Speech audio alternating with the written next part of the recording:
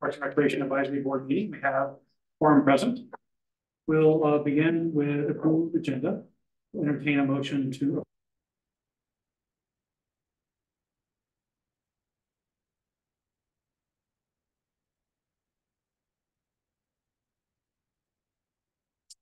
We had a recommendation for additional discussion.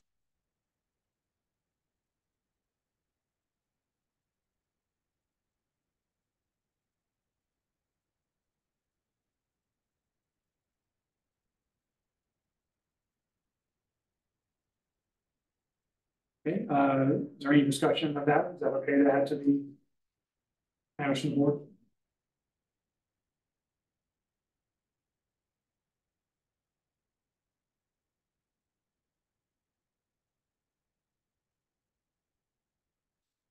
As always.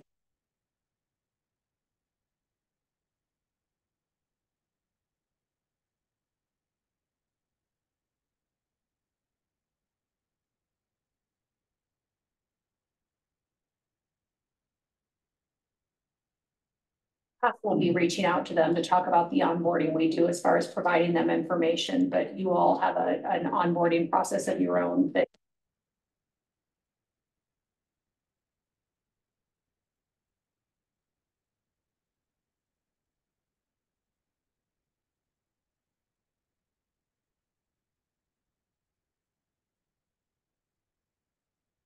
City Council April 4th.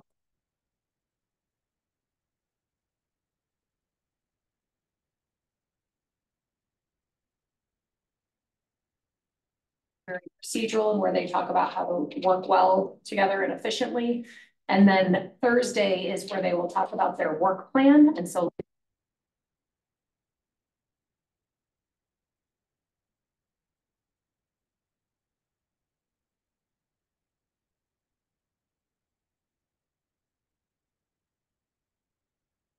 agenda, they will have their second reading and the public hearing.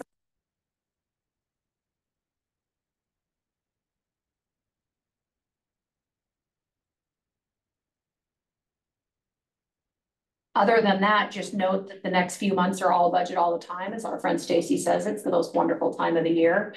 And we're going to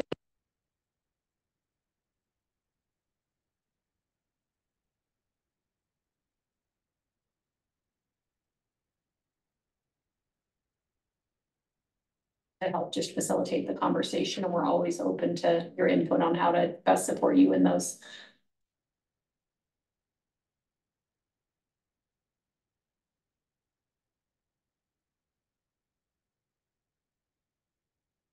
Test on the room, and we are getting audio, so maybe we project our voice towards the big speakers here.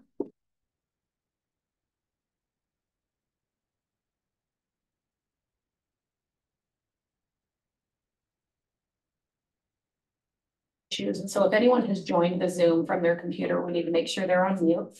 Rosa, your computer should be on mute because well, does that matter?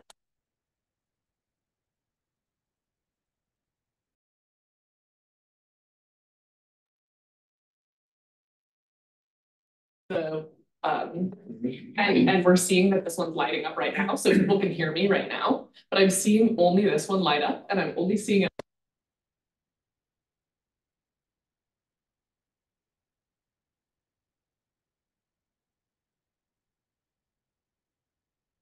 I don't know. That is what I meant. Charlotte is on the issue. Beardy, thank you for being our technology.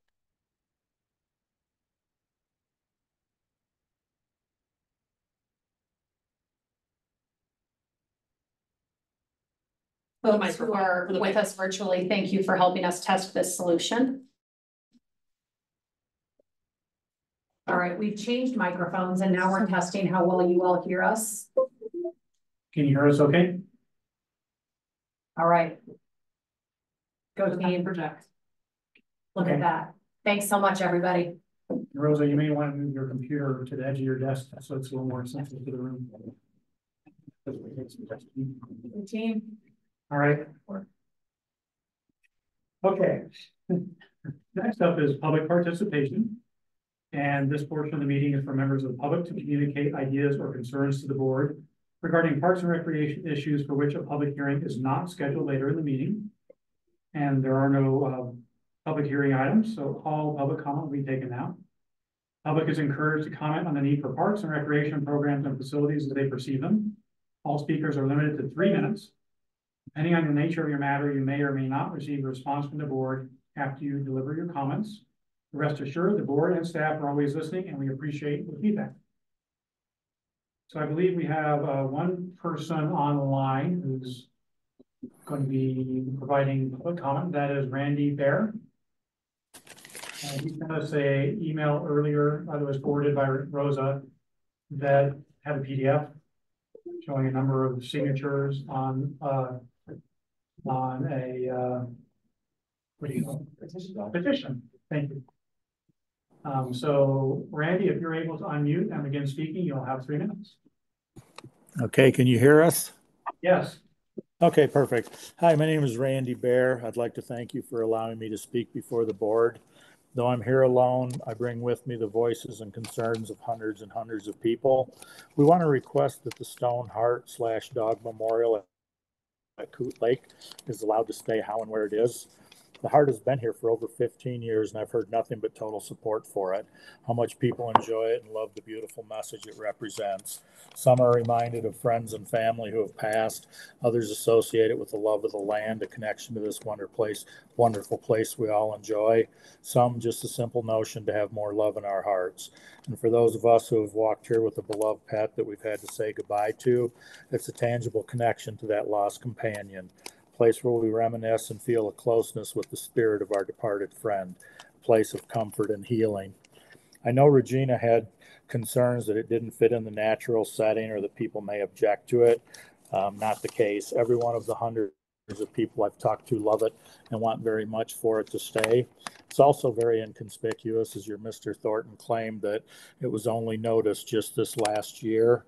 Both Regina and Mr. Thornton have said that they've never received even one complaint about the Heart.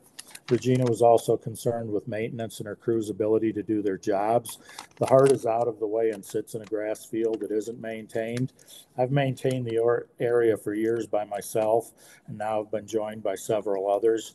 We clean the weeds, pick up dog poop and trash, not only here, but throughout the entire area. We have a sense of community and want to keep one of our favorite areas looking pristine, and we will continue to do so.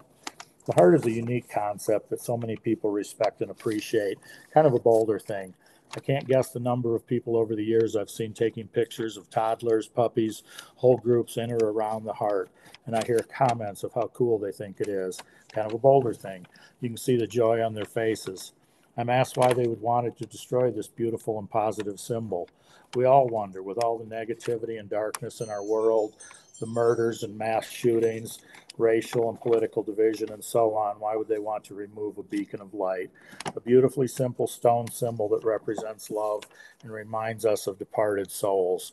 An idea that unites a community rather than dividing it. This is something that has harmed or bothered no one, but just the opposite has provided so much joy and comfort to so many people over the years. We ask that you please allow our Heart to remain as it has been for such a long time, and consider the positive effect and goodwill resulting from the Heart remaining, as opposed to the upset, confused, angry, and hurtful people if the Heart is removed. Thank you very much. Thank you for your comment. Is there anyone else who's signed up for public comment, Rosa? That was official. Randy Barr was officially signed up. We have. And then we have Nancy J. and Lynn Siegel. Okay, is it okay to hear from these additional community members? Okay. Then please go ahead and allow the next person to speak for 3 minutes. Thank you.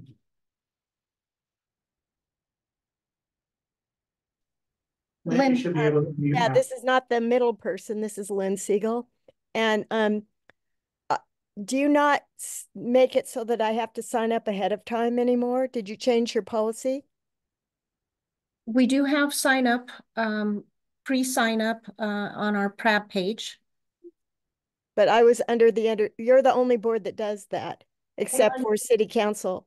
And so I was under the impression that if you didn't sign up that way, then you couldn't speak.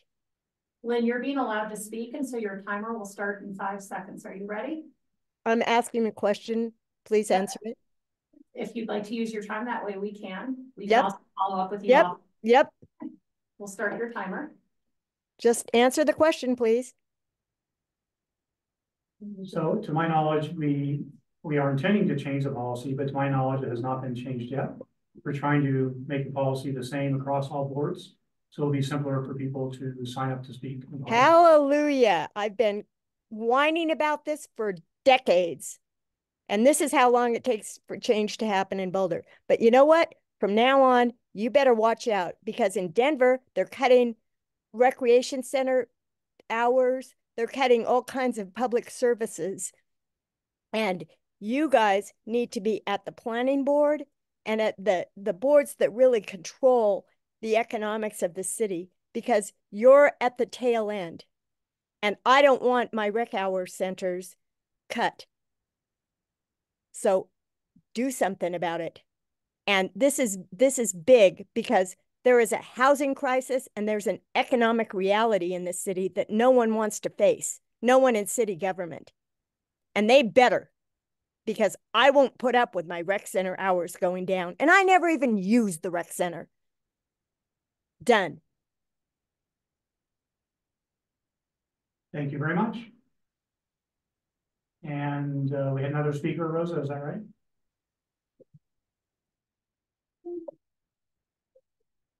Nancy, are you here for public participation? You know, I'm not. I just was here to listen. So yeah, I didn't You sign. unmuted the wrong person. Oh shoot. Okay. There we go.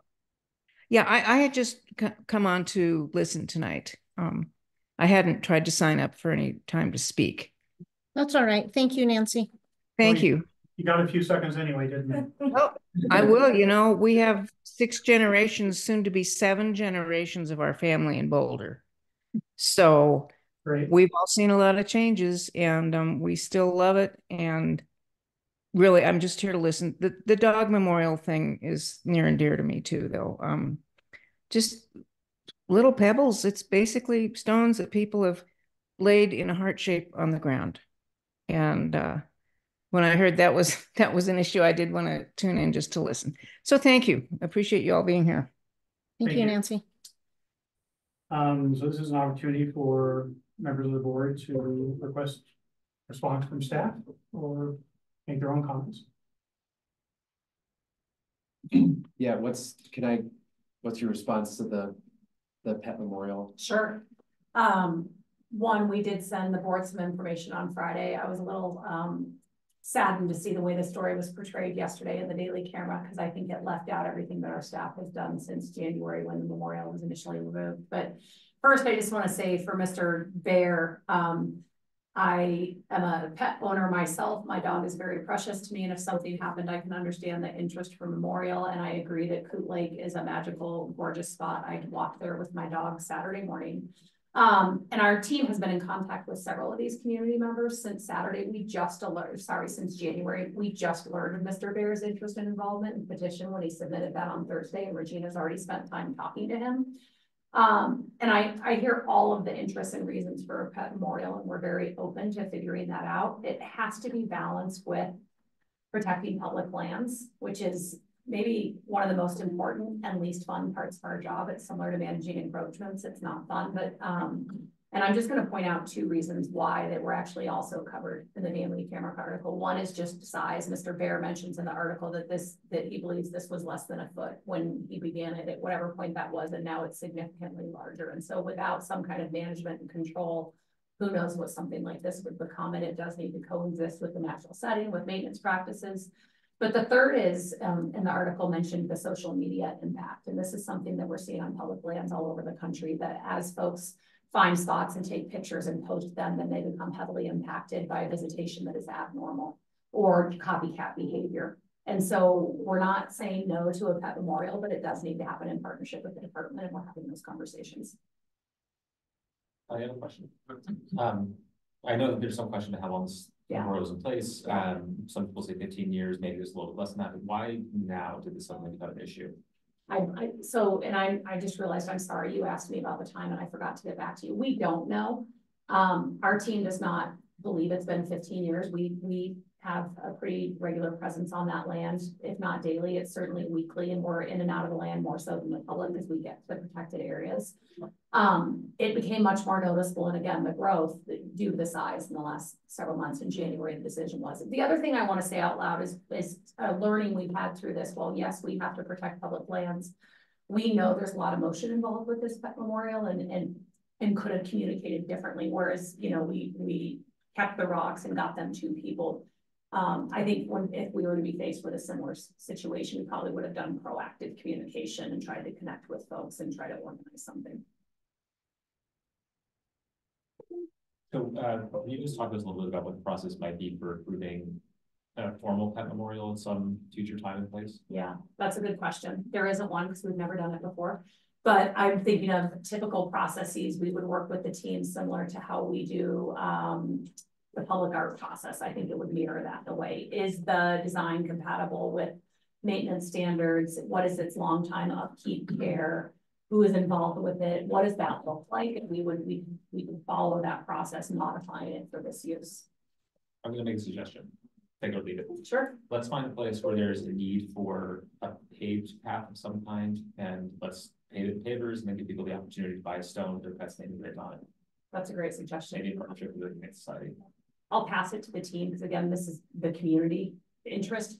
The other thing I'll just share that has come up is there is interest for a child memorial somewhere in our system for people who lost a child.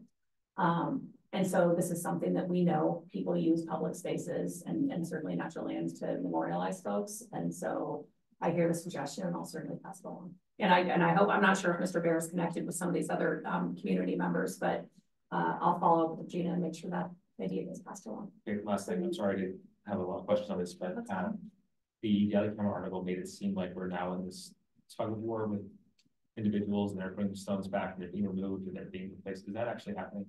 I don't know. I'd have to get back to you. Okay. That was a quote in the story. Yeah. Like, yeah. We're removing the stones, they're being put back, we're removing them again. That seems like not fun. Not fun, not a good use of park resources. Yeah. I'll have to follow up. I don't know. Okay. Thanks. So I have appreciated your comment or the issue of social media having a way of expanding these kinds of memorials and having them replicated elsewhere. And I can see how that could be problematic. But I also think that there's, you know, I work for a large bureaucracy, it's called the federal government. And there's a tendency for a fairly bureaucratic reaction to rules not being followed. And one example is ghost bike memorials. When a cyclist dies on a road, it's common for people to put up a white painted bike at the location of their crash, decorate it with their names and flowers, and put it up there as a memorial. And then there's this tug of war that develops between the relevant transportation agency and the cycling community who are removing the bike, and then a new one gets put up with more flowers, and there's a back and forth. It goes on. And I've always been on the side of the ghost bikes, frankly, having put more than one up myself.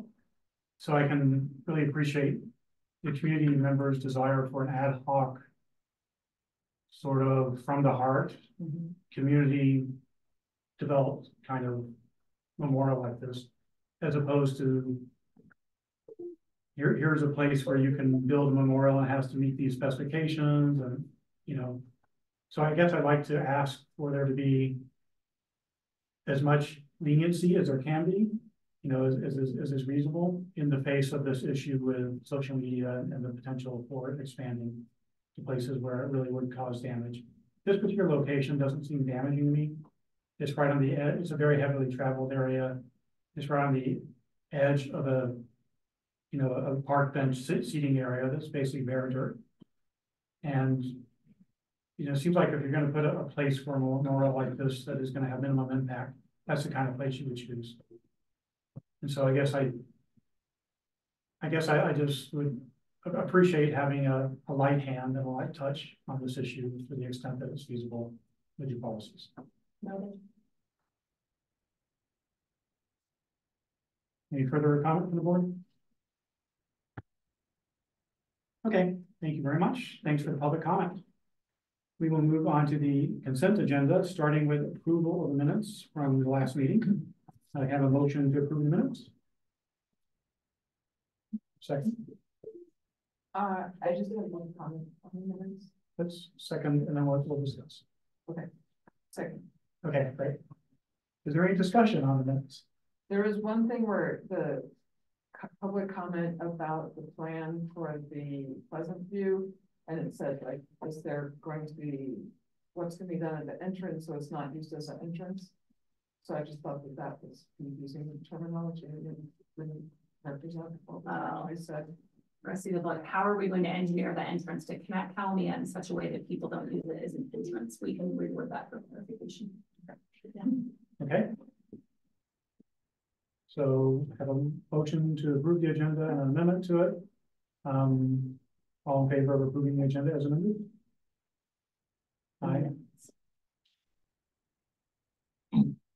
Okay, then we had the updates from the director, the operations updates, and the planning, design, and construction updates that were in the packet. Are there any comments or questions from the board on those topics?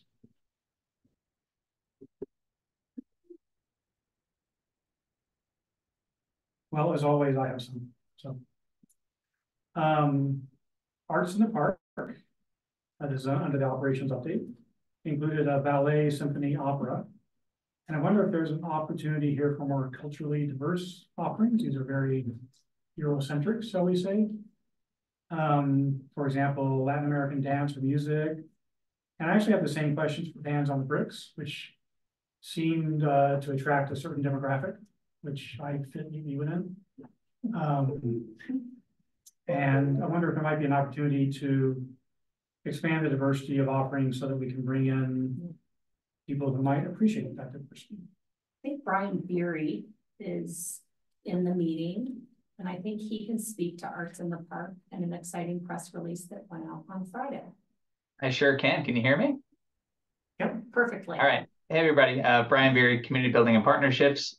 It's a great segue and opportunity, Chuck, to help promote that we have the opportunity for community spotlight performances. And a press release just went out for those calls for artists to participate in Arts in the Park.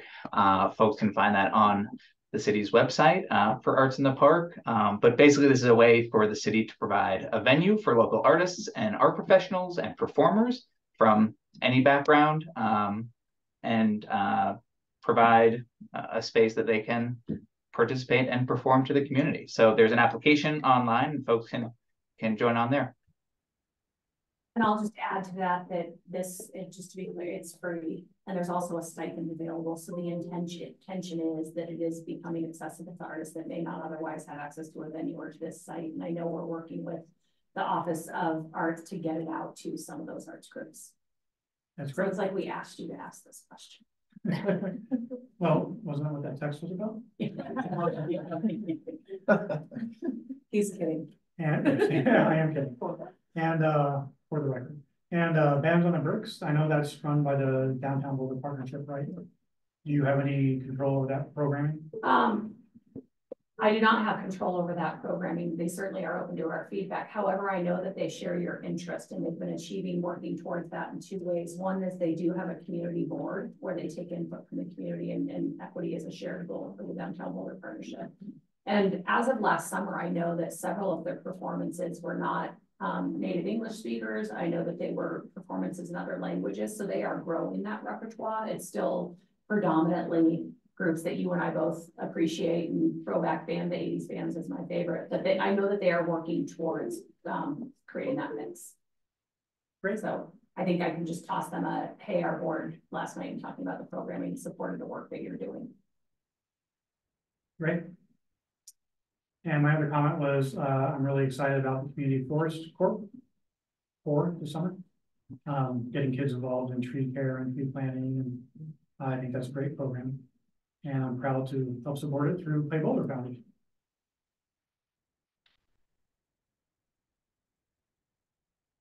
Oh, go ahead. Yeah, I was excited to read about the forest core as well. Sorry, I was excited to read about the community forest core as well. I did have a question. I saw the Pearl Street fountains on the list of projects. That memo, that's the first time I feel like we talked about that or heard of that, and why now? Is it just getting them to work better, or I just had a question about that? This list is, it's funny, because when I saw this, I almost just cut the minor projects because it's such a level of detail you don't normally see. This is all just asset management, taking care of things that are broken. So there are existing water fountains on the Pearl Street Mall that are going to be replaced. Okay. It is, project, but it is exciting, but this is very minor maintenance projects. Which fountain are we talking about? Because there's Water fountains. in front of the civic, in front of the courthouse. You're thinking of the Pop Jet fountain. I am talking about water fountains. It's drinking fountains. Drinking fountains, not the Pop Jet fountain. Okay. Very minor. Yeah. You may tell me that this is not the best time of meeting, but so we have this list of major projects. Some of the items on there, we've talked about all of this for some time, of course. There are definitely some projects on here that seem to be at odds with the financial reporting that we were given and are going to talk about tonight. So, and I'm, for the comments specifically about how we need to be husbanding our existing resources and facilities instead of thinking about new. So I hope that we can have a conversation about like, what does that mean for these things that are maybe in the planning phases? Yeah, so I'm gonna go just back to the future board items on page 2. So in your April touch on the budget, you will see a CIP overview that talks about current projects, planned spending. I know Team's here. I don't know if you want to add anything to that, but the other thing I'll call out on this summary of projects, which I appreciate the way the team has kept this running list, is not all projects in the planning phase will result in construction. And so, for example, let me get back to that page. The Child Friendly Cities Initiative, that will not result in additional construction or spending. And the intention is that that youth action plan informs the spending of the Broncos money. And then similarly with the historic district, the court system plan will inform asset management. But anyway, that was a long answer to say, yes, we'll be talking about it in depth April, May, and June. Look forward to it. Is there anything you would add to that? I should have made you answer that. I'm working on this. Yeah, I think that's a good one. Okay. Anything from Sunny online? Nope, just listening. That was a no. Okay. Great. Then we will move on to action items. None. Matters for discussion information. None. Matters from the department, the court system plan, and then the budget strategy road. Thank you so much. So to talk about the court system plan, we have Tina Briggs and Charlotte O'Donnell from our planning team to share some exciting and unfunded plans. We also have our consultant, Michael Spetz from Pros Consulting online. So we'll be doing the majority of the presentation, but he'll be here to absolutely answer any questions or any details. All right, with that, we'll dive in. So this presentation mirrors a lot of what the community was shown on March 4th at our public meeting. So this is kind of our final stop with you all in terms of this second engagement window for this project. And so we're going to start with a little bit of background, recapping some of what you guys heard in January.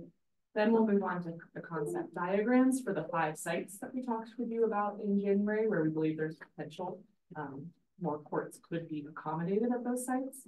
And then next steps for the project. So, do you want questions as we go along or at the end?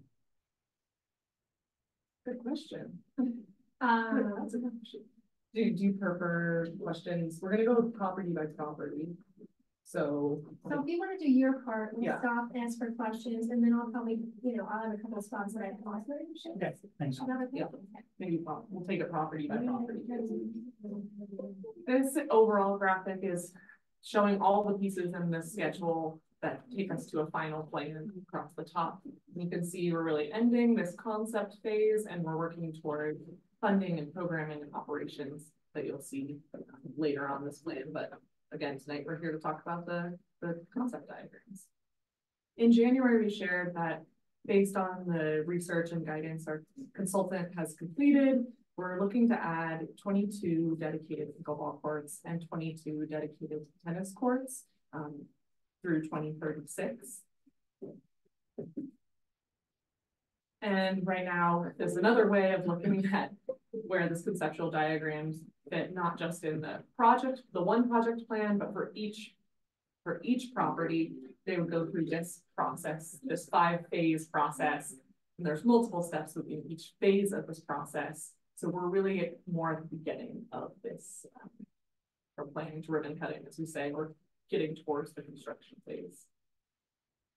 And the concept diagrams that you're going to see tonight are intended to be high-level ideas, they're test fits. So it means they're highly flexible. So what could happen, not what will happen.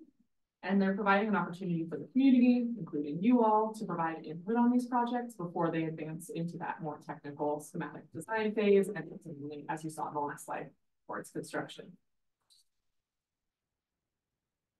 So the 5 concept plans that concept diagrams that you'll see tonight are for the properties where this map has those extra big circles, meaning they're either the gold circles that have potential future additional tennis and pickleball courts and are part of the capital improvement plan for 2025 through 2030. So that's Belmont City Park, East Boulder, or Tom Watson. And then if we're unable to achieve the goal of 44 additional courts at those 3 sites by 2030, we did look at Gerald Stasio Fields and Foothills Community Park as 2 alternative sites where additional courts could be added to reach those recommended goals if needed. So you'll also notice that part of the reason we showed this map is to show how these are geographically distributed. So we talked a lot about why we selected these sites out of our whole park repertoire. So you may remember in January, I'm happy to rehash any of that or answer more questions on that. But part of what we're looking at is how they're distributed within the city, as you can see on here. So, but I'm gonna hand it over to Tina, and who's gonna dive into the actual properties. Yeah, so I'll give a pause too, and maybe just check in with Michael to see if there's anything you'd like to add to that, and then we'll give that pause for process questions right now. No, I'm good. You did great. Thank you. Does crowd have any process questions before we dive into the properties? Okay. Oh, sorry, I don't have a question, but I do want to make a statement before we begin. As I've mentioned a couple of times, I've been spending more time in the rec centers. I had the opportunity to overhear lots of other people's conversations. Yesterday, I was eavesdropping on a person who was having a conversation about this plan. There seems to be a misconception. I don't think it's anything that you all have done wrong, but there definitely seems to be a misconception that we are like going to build an indoor facility. And that is, as we all know, like very much a potentiality and very much in the future. And I do worry that members of the tennis football community have like heard a nugget of that and glommed onto it and assumed that it's happening. So I just state that so that you're aware and can manage your communications appropriately. I appreciate that. Yeah, so we'll kind of run it through as we go through this process and properties, what we're looking at for where that could futuristically happen and what that looks like. So thank you. I'll try to cover that too. I think one thing to add too is we also know what we did in some evaluation is we know the city of Boulder is never going to be able to provide all of the tennis courts in the community. So there is a part of responsibility that Parks and Recreation has, but there is private industry partnerships and other things that normally sort of create the whole system of courts as well. So just to address that, and we know that with every sport that we look at, we're not providing every part of that sport. Just keeping to our master plan and focusing on where our core services should be. So thinking about 22 additional courts and 22 pickleball courts, you can imagine that's quite a bit of land. So let's talk about how we can get there. Shall we go to the next slide, please? Yeah.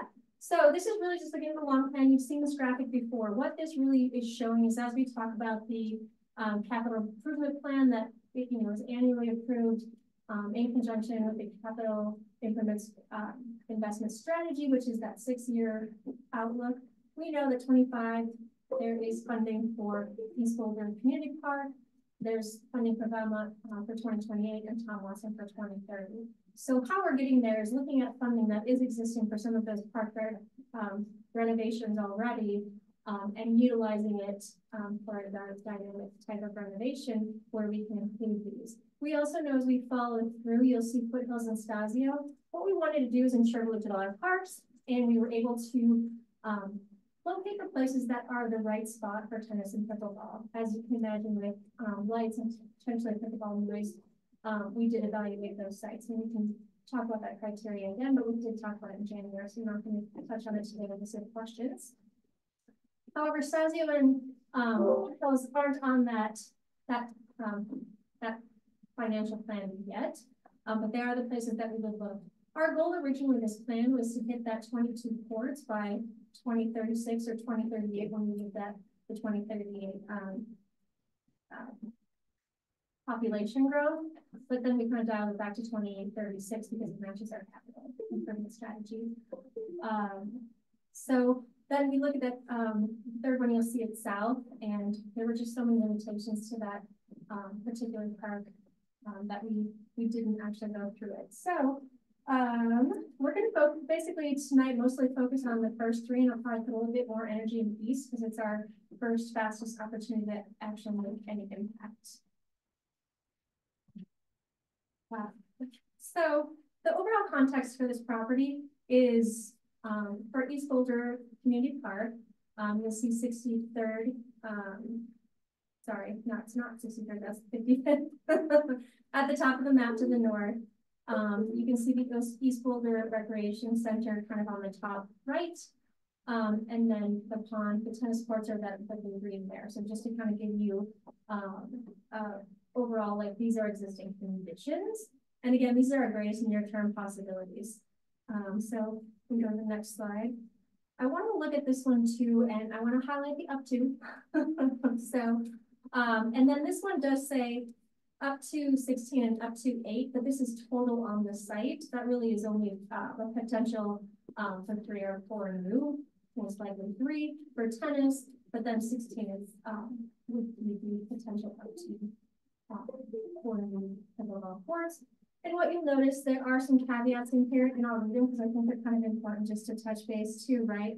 Is this is meant to show potential configuration. You know, we know that sort of north-south configuration is best. We also know that we haven't really like finalized the design and evaluation. So we have more, as we go into design development, we have more things to look at. We also know that to do something like this, we are displacing some other activities that we would have to replace in another position, and hopefully be able to kind of work that into the whole plan overall. When do I ask questions today? I'll go through East, and then if you want to ask, I'll have a pause after that, if that's okay. So the other option that we're looking at is that Hogan Hancock property that you can kind of see in the paint down beside. That's the property that the city purchased a few years ago with the intention of having it for utilities and park usage. We haven't really done the evaluation, like first and foremost, on what utilities needs to have to go in that property. And then we would look at, you know, so for example, flood impacts or that. So the first step is really just looking at those impacts. And then the second would be just starting to look at annexing into the city. As you can see, it's outside the city limits. And that then will basically allow us to add that to city water, utilities, electricity. That could be potentially 9 to 24 months. We are looking at that while we're in the plans east, so they don't link into each other. And that would just really be the added for the future opportunities. We're not really looking at that right now because we don't have the, you know, the full okay to meet that plan. So the next slide is just a little bit of this. So it's just, it does say up to 16 and up to 8, that's a total. The configuration of which are pickleball, which are tennis, what amenities would go with it, what that looks like. That'll be the next step of schematic design. So that was the part, the process diagram that Charlotte had showed where we're kind of doing some pre-planning, we do this conceptual diagram, and then we start getting into the details. This is really just evaluating, like maximizing the property and making sure it's the right place for this type of activity. And, okay, well, let's go one more. Yeah. So, you'll see this build through the presentation. So I'll stop there. We might need to go back to the back if you have questions on that. But I'll pause for two things. Mike, if you have anything to add, and then we'll go for questions. I'm good. Thank you. Good job. Can I just throw one thing out? When Charlotte and Tina presented this to the pickleball and tennis community, the tennis folk were very concerned that we would have these 3 tennis courts and stop it. And I don't think that's actually likely to happen, but they were very worried that like that would be their concession, that they got 3 new courts, just 3 new courts. That was their perspective. And I shared that with the members of the office here with the public's add on this. Is that a fair assessment of what they said? I mean, Yeah, no, that is true. And you know, we talked about too, just the continuing advocacy for it. And how they can potentially best do that, right? To keep it on the top of our radar, and keep it a problem. Yep. Any other questions? So I think this slide answers my question, but there are no dedicated pickleball courts there now. So that would be 16 new, right? And then we've got 5 there now. So there will be 3 new, so up to 8 total. Okay. And my other question was related to kind of the general planning, and that is whether, does the total number of new courts we're planning to build include just what we're thinking we have the capital to build over the next 5 to 10 years? Or does it include the possibility that we might build somewhere else in the future that we don't currently have funding for? So if you look at how that plan works out, so when we looked at the first 3 properties, what we'd like to do is to get as close as to those 22 each within that first 6 years and those first 6 projects. Now, because we have to do more investigation, there might be land limitations we're unaware of, or if we're not able to move an activity into a different area and still support our community like we should. The variation of the number that can go into East will then affect how many we want to put at Valmont, which will then affect how many we put at Tom Watson. And then you'll see the last 2, if we're not at that number, we're looking at that next 2 places to fill that gap. Did that answer? Yeah. So like 3 we know are going in, 16 pickleball, 3 courts, tennis courts at East. And then we've got these other sites will fill in the gap to the projected goal of the total new number of courts we intend to build. Correct, okay. And I will just keep saying up to just to make sure, right? Sometimes when we see that 8, we're like, yay, and it's like, you know, there's still some evaluation. Up to. Yeah. Oh, nice. Go back to one slide that large. So the handball courts, those are to the left still, right? And then the playground is still to the right of the middle one. Correct. So there's nothing currently, so it's volleyball. Sand volleyball, and there is a practice area. And then if you, I don't know, I think it's 500 feet that has to be from the residential area for pickleball. Correct, and we didn't measure this. Is that like, is there kind of a radius, like if there is opportunity to expand even beyond this, or this is the maximum capacity right here? This is looking at the maximum capacity right here. But can you go back and use that one? So that is the existing capacity of the city park, the community park that is there. When the city purchased Hogan Pancoast in 2019, it was clear that it could be used for recreational purposes after significant utilities work and annexation and whatever. And so it could be that there is additional potential at this site. We've just got some work to do first. Pickleball would be a challenge though, because Pickleball could not go there. It's within the 500 feet of the homes to the south. Yeah. So what's to the west of the westernmost sports field? It's Keyway Park. It's like a playground. There's like a playground that court.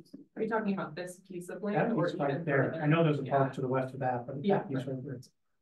So that's also used as a practice area. Okay. And that has some other Utilities. Yeah. Okay, thanks. Kite flying. It's, yes, more than utility. It's a great spot. And sort of the drive area. Okay. Any other questions on the east?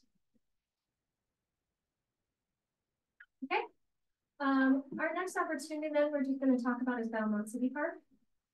So just in the overall context, these are the existing conditions right now. So what you'll see is at the bottom of the screen is Goose Creek path. So at the very corner there is East Pearl. At the very top is Belmont Road.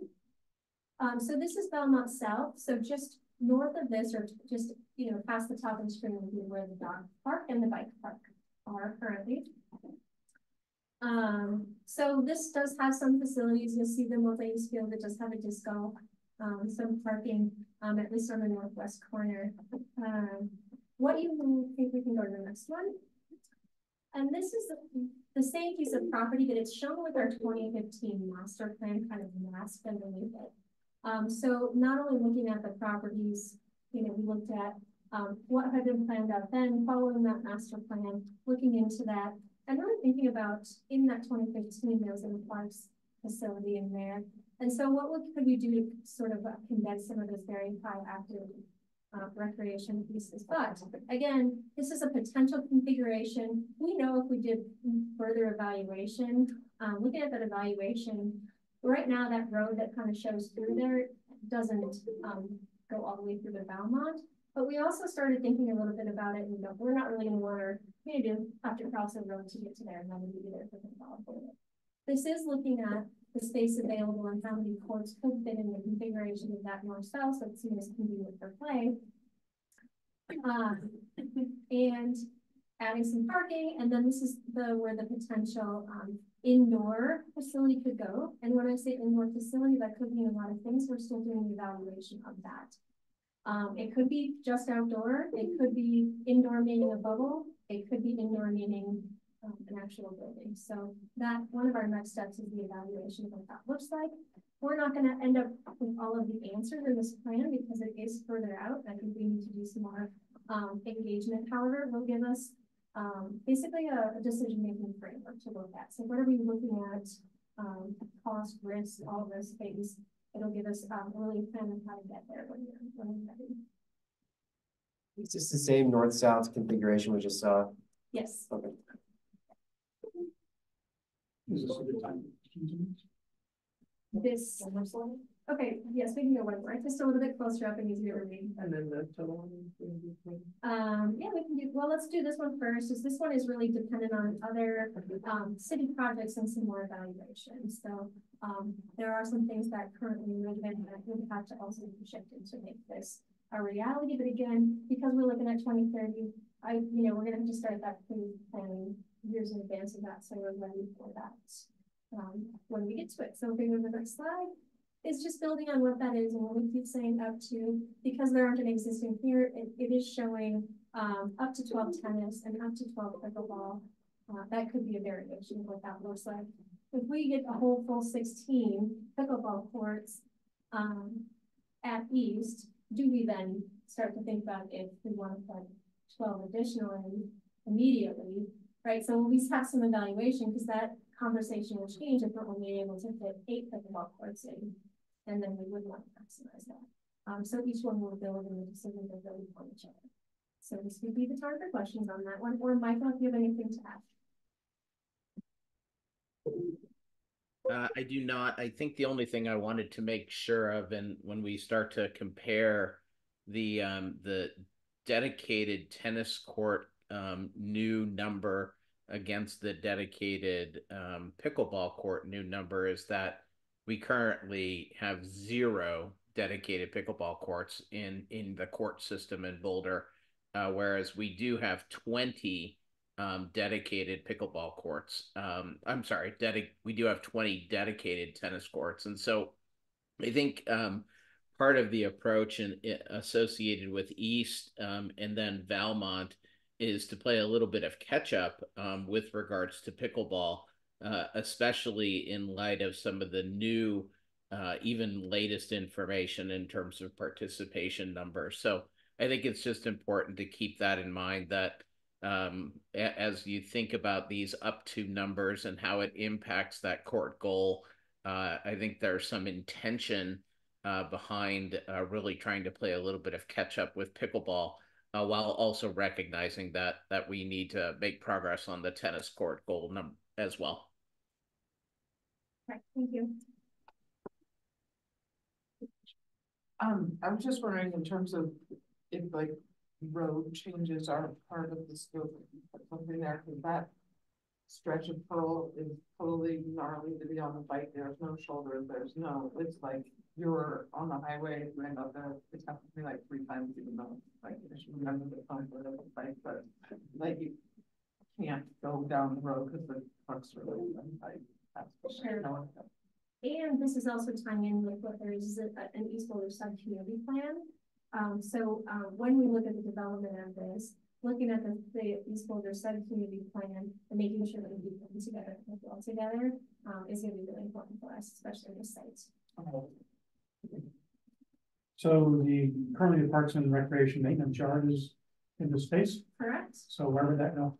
Well, right now we are also, talking about, East campus and the West campus for staff. And so some of that, when I talked about what would happen is, like some of that has to find a new home or might be developed in a different way. I don't know if you want to. I'll just add that I'm actually have a 2-hour meeting tomorrow on this long term to kind of Bernie's point earlier, like financial strategy and the wants and needs. There is an intention to have an Eastern City campus. So if this is the Western City campus and hub for services and people and services, there is a need for modern infrastructure for maintenance. None of our maintenance storage is covered. So we have an extent there. This is a whole other topic, but no matter what, park operations need to be improved and modernized, and the intention is for that to live with the Eastern City campus. Thanks. Could you develop these courts without doing the full park redevelopment? Maybe separate, or are they integral? That's a good question. It's going to make more sense to go. So this is really going to inform the long-term plan for this area. And I would add yes, that developing the whole park is tens of millions of dollars. And so what would make sense is to update the concept plan so that you're not doing something that precludes future aspirations of the site, but then do it in phases. Right. And so again, just to be clear, you should plan the whole park and then you can develop in phases. Thanks for that correction. Yeah, so like, much like the bike park and the dog park have been developed in phases. And it struck me that the location for the court and aquatic center, which may or may not ever happen, are as far away as possible from housing. And I wonder if it might make more sense to place that closer to the Valmont.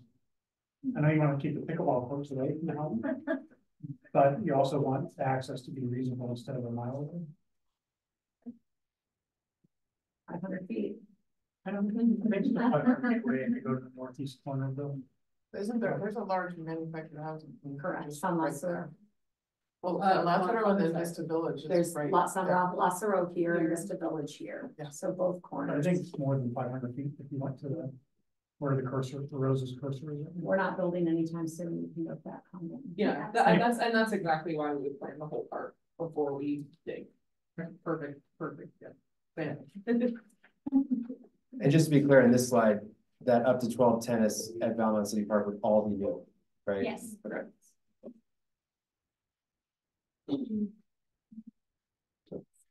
So with our third CIP project, even a little bit further is Tom Watson. So for those of you just unfamiliar with it, what you see in the upper corner is actually Coop Lake, right? So that is 63rd that runs up the left side of that. There are currently tennis courts out there. So this is probably one of our best opportunities to really energize this space. And so when we look at, sorry, you can go to the next one. When we look at what this could potentially be is adding pickleball, adding tennis, reconfiguring the playground. There is the restaurant there is not currently functioning, and a little bit of kind of a shade shelter outside of that. And as our city grows and we're trying to maximize the use of our spaces, this has that place that could be really activated in this way. So Again, it's further out there, but with a large parking lot, lots of access and kind of fits the bill for location needs and property.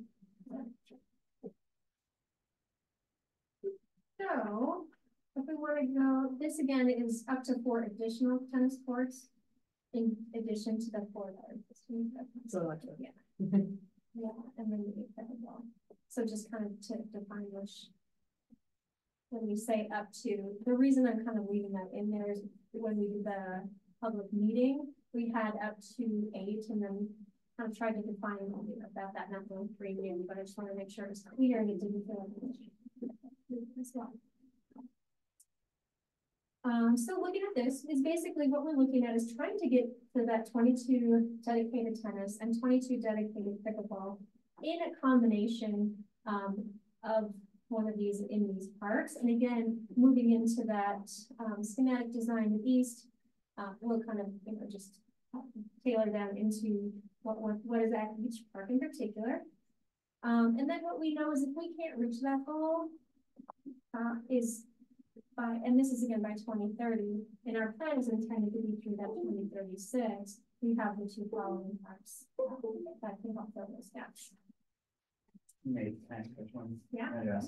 So it says up to 22 new tennis and 22 new pickleball, and I know this is the max capacity of each. Yes. So the 22, like the lower end of that, or you might have said that I just missed it. So our goal is 22 courts of each by 2036.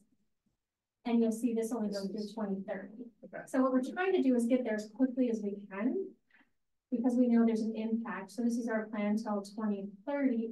It's not going to get us quite to the 22. We're going to be really close if we can maximize them. And then we'll have the And then you said, like, you know, just looking at tennis, this is what, 28 in each course, but I think you said at least like you're able to put 16 pickleball courts in each. Obviously not need to develop further down, or this would still. It could still cascade, right? Like the also the capacity of like pickleball is growing so fast, right? And keep an eye on that. We know our goal is 22. That's going to be kind of our guiding light in the short term. But then this also is that consideration of what happens in the past. So, you know, if that property were able to be developed and we planned it with, you know, as a kind of park plan of being older, the tennis courts that we would be able to put there would, you know, set some of what this looks like. Have we done an analysis of like how often Tom Watson's current courts are used? Like, is that a heavily used court system? So we actually just resurfaced them. So the use had declined, and with the new resurface, it was one of the only places that we play can happen in our system, because it's the only place where we have the availability of those 4 tennis courts together.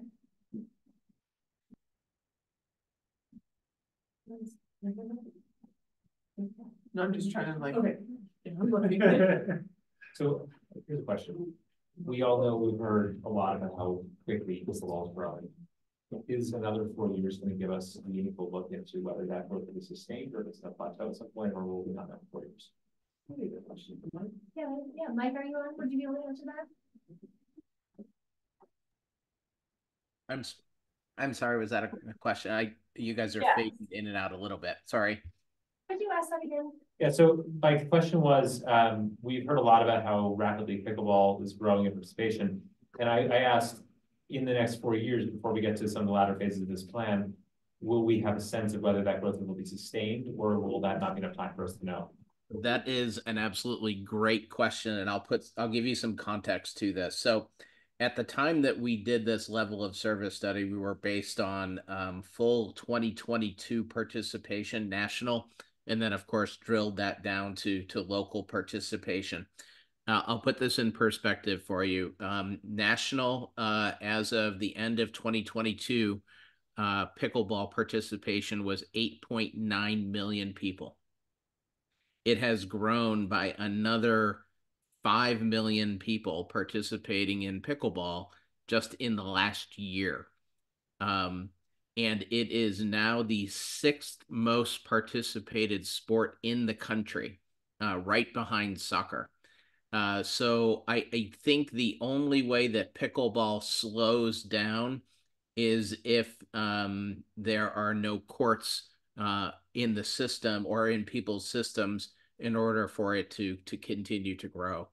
It is a sport that is increasingly getting younger and is appealing to, quite honestly, almost all age segments. So I think the point, and Tina, if you wanted to scoot forward one to this impact here, when we said that our pickleball goal was 22, and we're showing here a pickleball goal of potentially up to 36, if I'm doing my math correctly, that's maybe not necessarily out of the realm of demand or the kind of level of service. So it's hard to predict. I don't know that anybody in the Parks and Recreation world over the last 2 or 3 decades has experienced a singular sport or singular activity that has grown so substantially and so quickly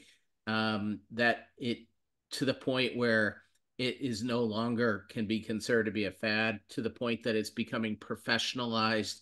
And I think we all know what happens when things in the United States become professionalized and monetized. It becomes capitalized on, and you can start to see that potential start to trickle down to, even potentially it becoming quote unquote a high school sport, no differently than tennis is. So I think the growth here is substantial. Maybe another way to say it is, could you imagine almost the exact number of people participating in soccer in the country as we currently have in pickleball? They're right neck and neck, and having no soccer fields. That is basically what Boulder is up against right now, with having no dedicated pickleball courts. Thanks, Mike. Yeah, I would add to that, though, that again, with pickleball, we won't be the 100% supplier. Especially with pickleball, we have seen it be monetized, and we have seen private development. You guys maybe have noticed already some private developments coming in, especially in the indoor space, but also in having outdoor space next to restaurants and bars. So we still believe 22 is the right goal for now, but yeah, appreciate that context. Yeah, the other context to that too is, like, as we evaluate this through the years, there's budget implications, and what we're prioritizing and spending our funding on to, that's part of that evaluation. So yeah. It's probably, this comment probably answered my question, but I was going to ask about the current hybrid courts that nobody seems really happy with, but you're a tennis or pickleball player, that's sense of it. I'm not a one player either, really, but what would, if just going back to the east, if 16 pickleball courts are built by 2025, would that have any implications for those hybrid courts? Did you guys have answers? No, we didn't. Not this round. Yeah. But what we will do is, what we're going to do is we're going to maintain those multi-use courts until we actually have some dedicated courts and for pickleball and some additional tennis courts. And we're also renovating several tennis courts to make them more playable and get at a higher value level. Then I think it's time to then evaluate that. What we don't know is pickleball going to grow enough that all of those courts, the multi-sport and the dedicated, are going to be full? Or are they all going to migrate? And then we watch that reservation usage. And if that drops dramatically, right, then we having some indication on what we need to do with those sports in the future. So, Other questions on Tom Wilson, or we go to the next two? Okay.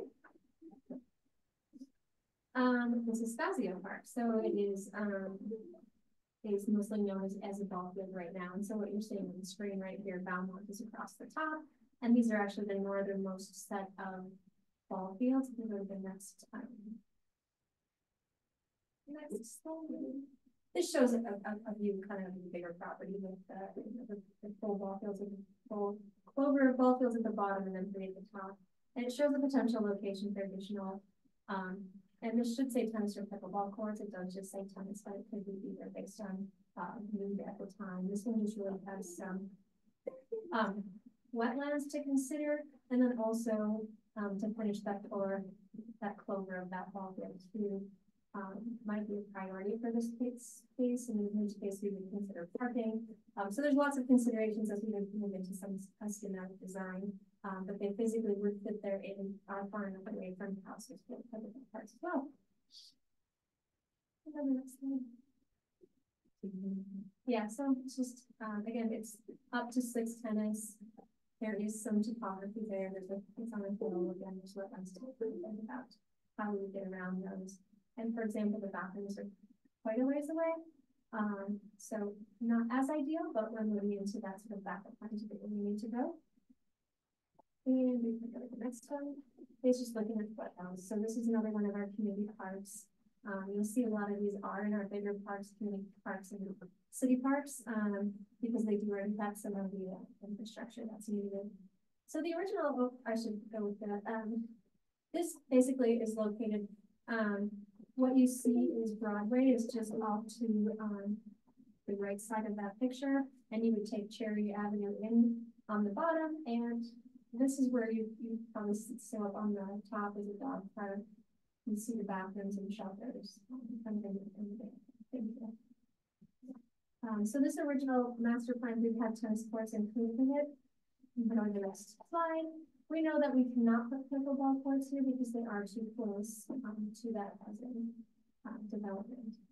What this would do is potentially we would place the dog park in a different location and reconfigure.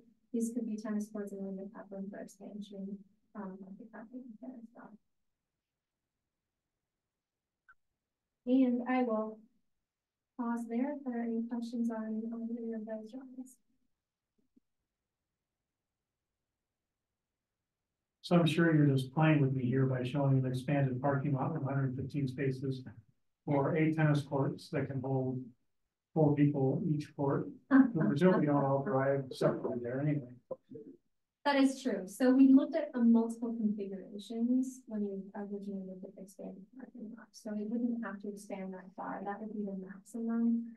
If we were to, displace the dog park further, there actually could potentially be a second set of courts there. But when we were looking at sort of just the property and what made the most sense, this is where it landed, and we could reduce that back to that. That's a big catch. I want to make another note though. So this park is one that I had to go into the deep dives of park history, but the concept plan for this community park, similar to what we just looked at these, where every inch is developed, that is what will happen at this park over time. And so similar to Belmont, what would make the most sense is that you do update that concept plan. The last one is from 2002, but there's ball fields and tennis courts, and we have increasing need for active recreation sites. So that's part of the long-term planning you're going to start hearing us talk about around what amenities do we need and how many and where.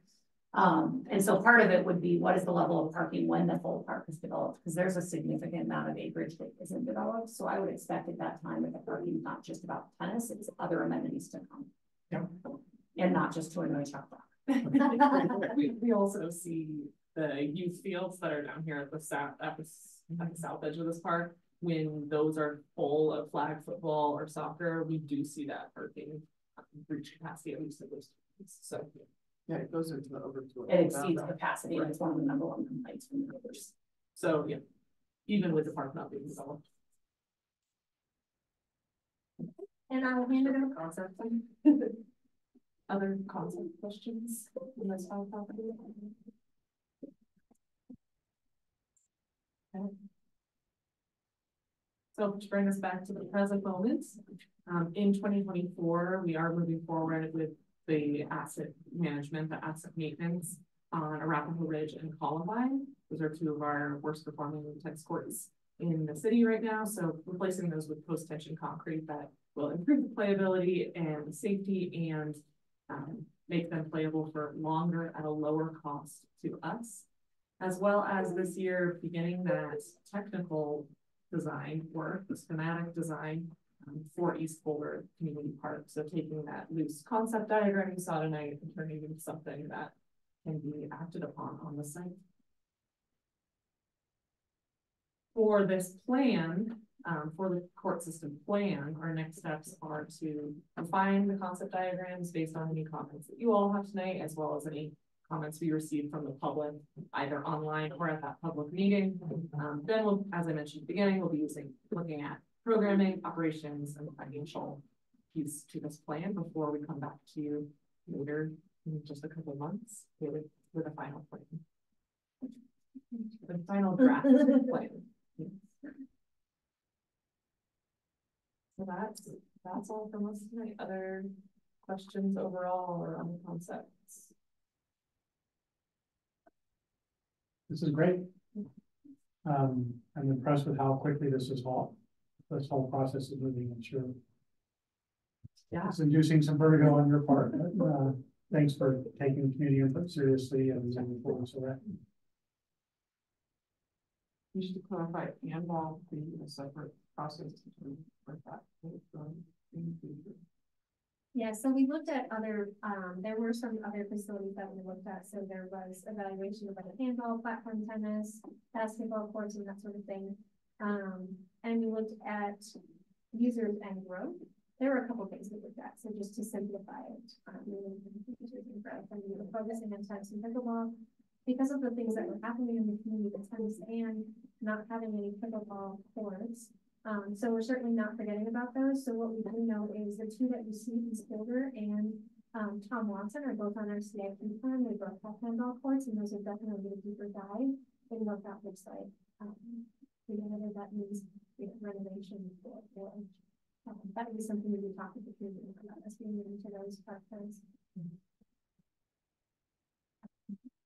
So I am sorry for Chuck and Jason, but I just have to add that in the next 2 years, you're going to hear a lot about a long-term strategy around recreation use, the facilities. And by recreation, I don't mean parks and recreation, I mean the activity that happens on parkland and in our facilities. And really looking at a long-term 50-year plan for what it looks like. It's our last really robust recreation needs assessment is from 2002, so we'll be updating that.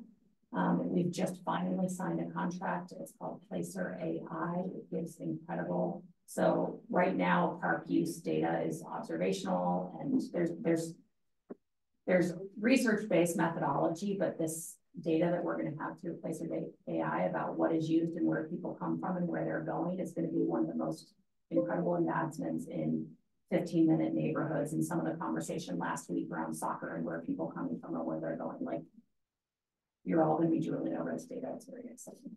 If you love you might, yeah, you might not be as excited as I am, but it's you're hearing a lot in the next few years. You can watch, and I mean, you don't have to text me. So before we move on, I'd like to check in with Sunny and make sure she doesn't have any questions or comments. Not at this time. Thanks, Chuck.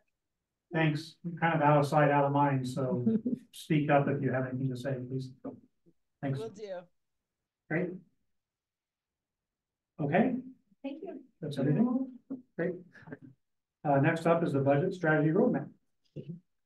We have our senior business services manager, Jackson. He's leading. We're gonna so I'll be right back. Well, everything that's pulled up that we'll call out, there's very bright colored folders in front of you. This is from the consent item that talks about our summer SWOT updates. So you do have flyers in there, minimum majors for positions, English and Spanish flyers, QR codes. We're doing little memes for all the front desk staff that says how long they've worked with the department. Our theme this year is work here, play here, go here. So we're very excited about that, but I just wanted to say that's out there. And then we have ordered swag for all of our summer employees that you will see them in these beautiful bucket hats and many packs, some screen lanyards that I wanted to take a moment. If you see someone with any of this on this summer, please tell them hi, tell them thank you. There are seasonal employees on the front lines. Question, Justin. I've noticed the flyers around the rec center look great. Are you advertising online as well? Yes, we are. Where are you finding success? We're online. You have flyers up in both high schools. We've attended job fairs. We're headed up to Eldora for a job fair with Eldora staff, I believe next week or the week after. So what we find typically is word of mouth. Referrals are our best bet. We do have a $100 referral bonus this year. So if you have someone that you refer and you're currently working for us, you'll get $100 paid out in July. We really view that as an incentive to bring friends to work with you. We think word of mouth advertising is probably the best mechanism to get people to work. Hi, both high schools, but do you, Fairview and Boulder High. what about the other? Have also attended Centaurus for another event. We have staff that are reaching out, looking at from communities with the YSI program. We have flyers going up there. So There's also like New Vista, Overtech, and Boulder Universal, and I'll follow up on all of this. Thank you. Just it's not having people who should. Makes it problem. New Vista is right at the baseline, and Probably. no, there's not.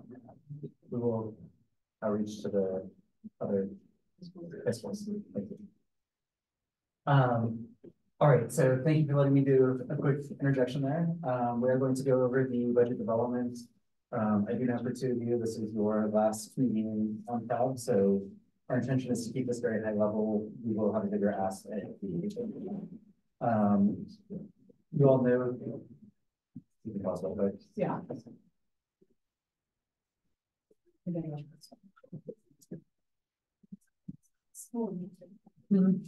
why it's really cool. All right, so we will keep this very high level tonight. We do have 3 more touches in April, May, and June, but this is kind of a better understanding of what our current state is and the guidance we're giving staff going into our budget development. So I feel like Stacey and I are here with you half the year every year. And this Boulder budget is a marathon, not a sprint. So it's scary that we're in mid-March talking about 2025 budget development. But we're going to tag in this presentation and please interject if you have questions. And I will turn it over to Stacey. Yeah, so good evening, everyone. Thank you so much for your time and support during another budget development process. Look to 2025, as Jackson just mentioned, it is certainly not a sprint, and we're already about a month into developing 2025. So I'm really excited to be here tonight and bring the papers off with the crowd.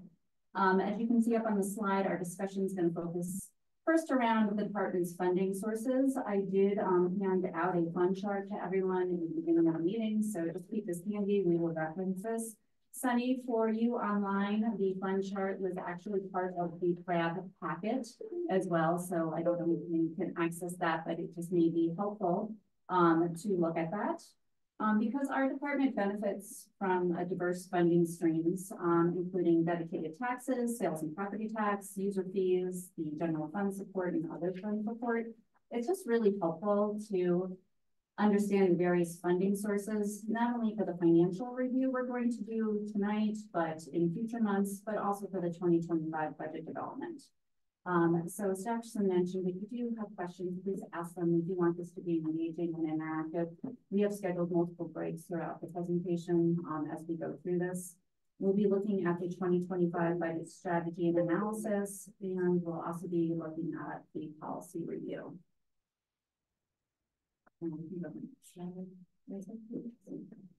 All right, so we're going to start with a timeline. Looking at our timeline, the PRAB's involvement is outlined on the top part of the slide, with staff responsibilities kind of earmarked in green on the bottom.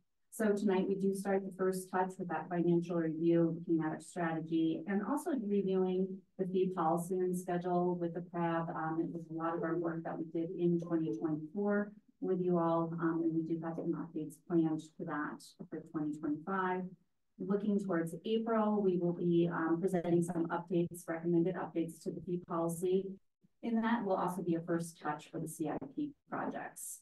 As we move into May, we will be bringing back to the PRAB a 2025 budget review. You will have your second touch with the CIP for 2025 through 2030. And then at that meeting, we will be asking for PRAB's approval for some changes to the fee policy and schedule. In June, we will return and just give you a holistic budget review of what is being submitted for 2025.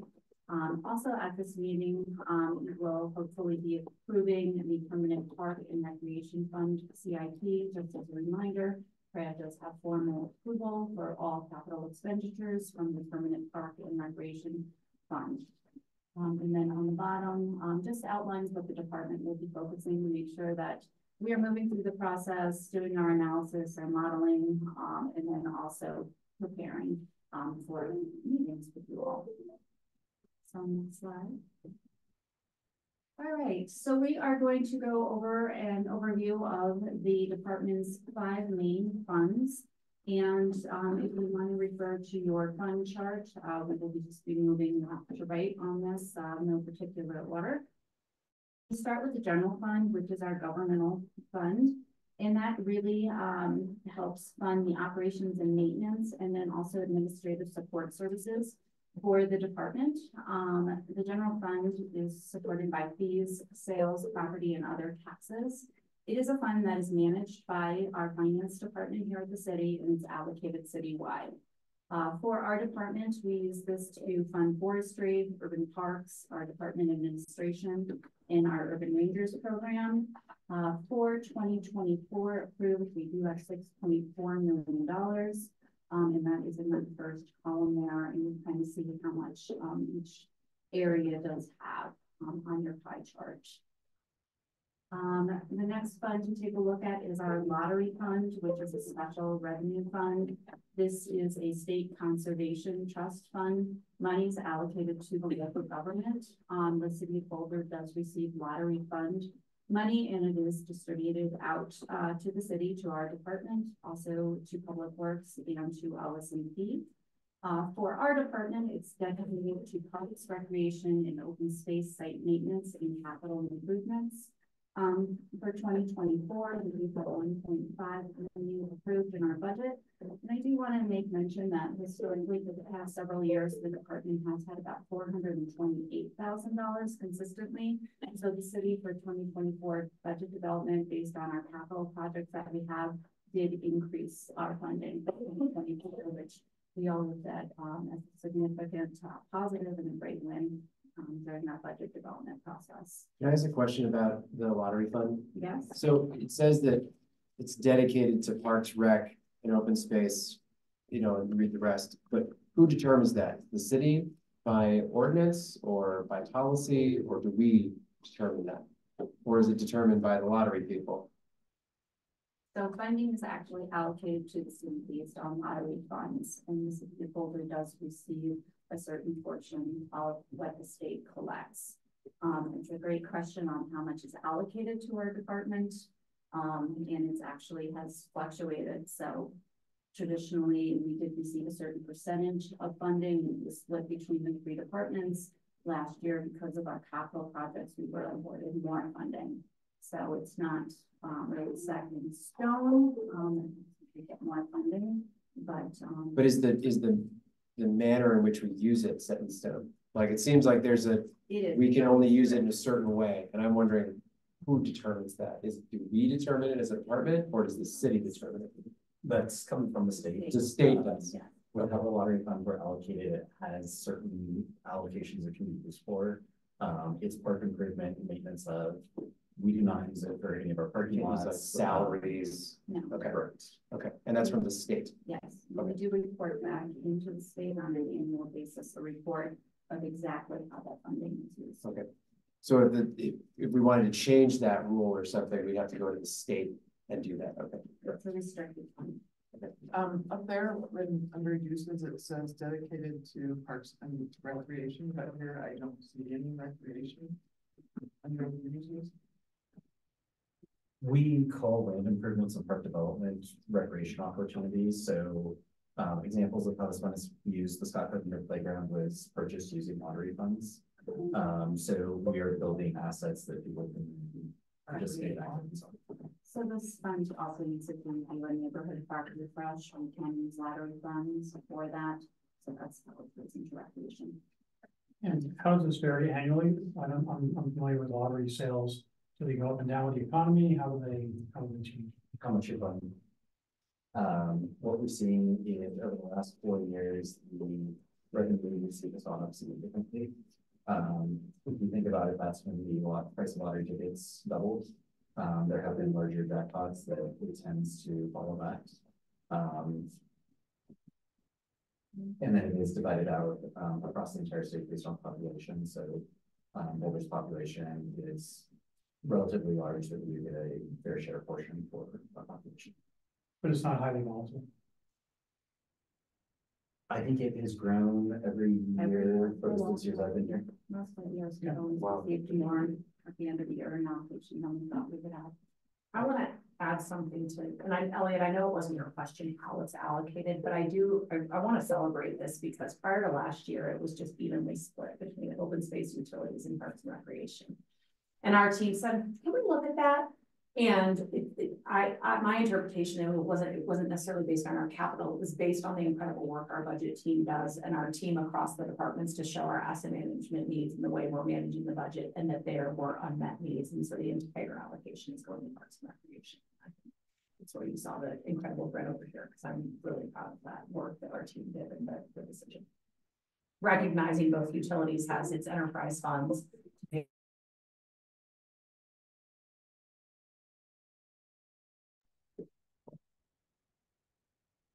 Well done.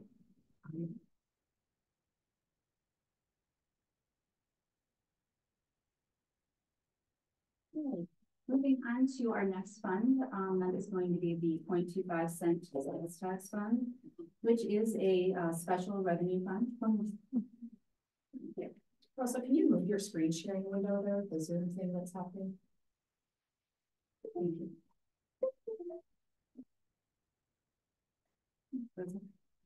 Special revenue fund, it is funded by voter approved sales tax funds. For our department, we do use this for acquiring, developing, operating, maintaining parks and recreation facilities. So there is a little bit more flexibility with this fund and its uses that we can use it for operations and maintenance and then also capital. And it does help fund daily operations, routine maintenance, and also our capital improvement program. So just a little graph, just love to share this for every retail sales dollar collected in Boulder. You know, the department does receive 3 cents. A little bad. Yeah. Why is it called the 20.25 cent sales tax fund then? It is 0.25 cents on every dollar of sales tax you pay. Okay, and then every dollar. So for every dollar, we get 0.025. No, 0.0025.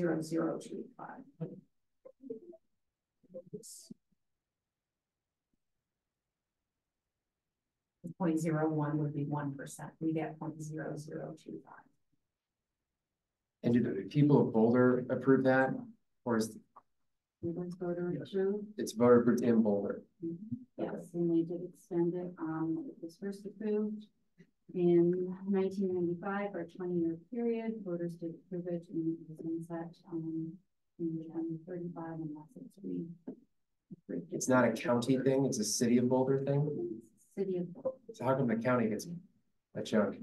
So for every retail sales tax in Boulder that's collected, the city gets 44 cents. Out of that 44 cents of the sales tax collected by Boulder, the department gets the 3 cents. Elliot, the right-hand slide is showing anywhere in City of Boulder that you can purchase, that's how it gets allocated. But the 0.25 is just dedicated for parks and recreation. I see. So And you can see that open space gets 10 cents on every dollar of sales tax, which is why we needed the lottery. Right. This is a graphic the city has provided just to show that anytime you're purchasing in Boulder, a good majority of it is going to the city, but it is also going to the state, and then it's going to other voter initiatives. Yeah, so this on the right side is a conglomerate of like the sales tax universe in Boulder, not necessarily tied directly to this 25%. Okay. Why couldn't they just like double it and then solve your budget? Double the 0.25.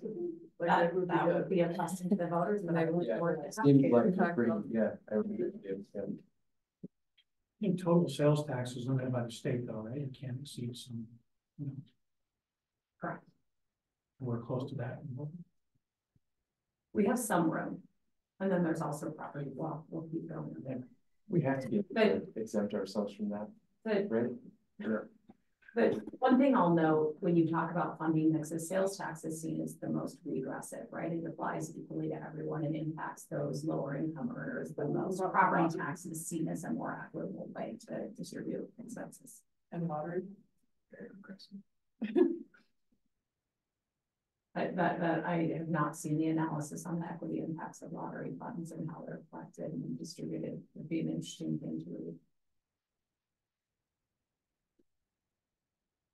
So looking at our fund chart before we advance, for 2024, use sources, which is on the top, we're budgeted 11.48 million, and we do have number 14 budgeted for expenditures for 2024.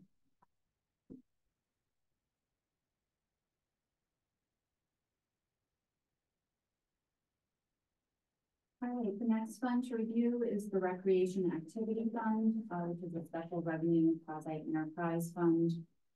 During budget development, you do hear us talking and spending a lot of time developing the budget for the RAF, for the Recreation Activity Fund, which is really about 1/3 of the department's total budget. We do spend a lot of time with the Recreation Activity Fund because it does operate like a business with revenue and expenses needing to be in ratio. We do have this being funded by user fees and participation fees, grants and donations, and then we also do receive general fund subsidy to offset that community benefit programming. We use this for the department. It operates recreation, the reservoir, the golf course, all of our services and programs. For 2024, we do have a budget for revenue coming in just under 15 million, and we do have expenses budgeted at 14.7 million for this fund. Any questions? So as opposed to this is like me just speaking aloud to remember what these things mean. The general fund is like us saying to the city, please give us an allocation that we deserve as a city department for the needs we have. This is based on user fees mostly. Correct. And yes. Yeah, okay. Yeah, this is user participation fees, grants and donations, primarily for funding for this fund.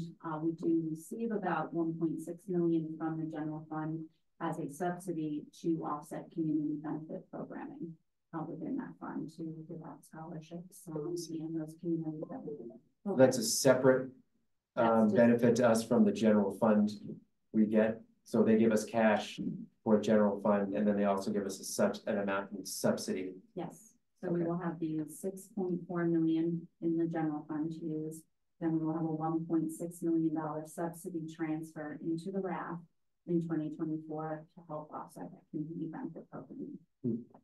So why not just increase why doesn't the city just give us 1.6 million more in general funds?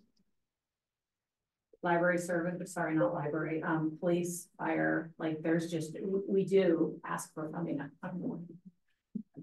I think they want to specifically give it to the equity programs for the recreation activities, is why it's not included in the general fund. It's transfer. tied directly back to age-based discounts, which we are providing for access to the rec centers, our financial aid program, scholarships, anything to certain people with disabilities, manufactured home, YSI programming, all of that comes out of the general fund subsidy, that tying that directly to the fund where the revenues are received. And those expenses are made, makes a lot of sense to be able to track it. So we hit about 85% cost recovery, excluding that subsidy, just because of how the funding comes in and goes out. Okay. I think because we have earned revenue within the RAF, our preference would be to maintain the subsidy into the RAF rather than become part of the general fund. Any dollar that we earn then goes back to the general fund and easily be combined with something else. I see. Okay, that makes more sense. This is a quasi-enterprise fund, so it is supposed to be more of a not profit driver, but a break-even fund that every year we are looking for the break-even, also providing this community benefit programs. And those community benefit programs do reside under the recreation activity fund. Okay. Too. Great. Thanks.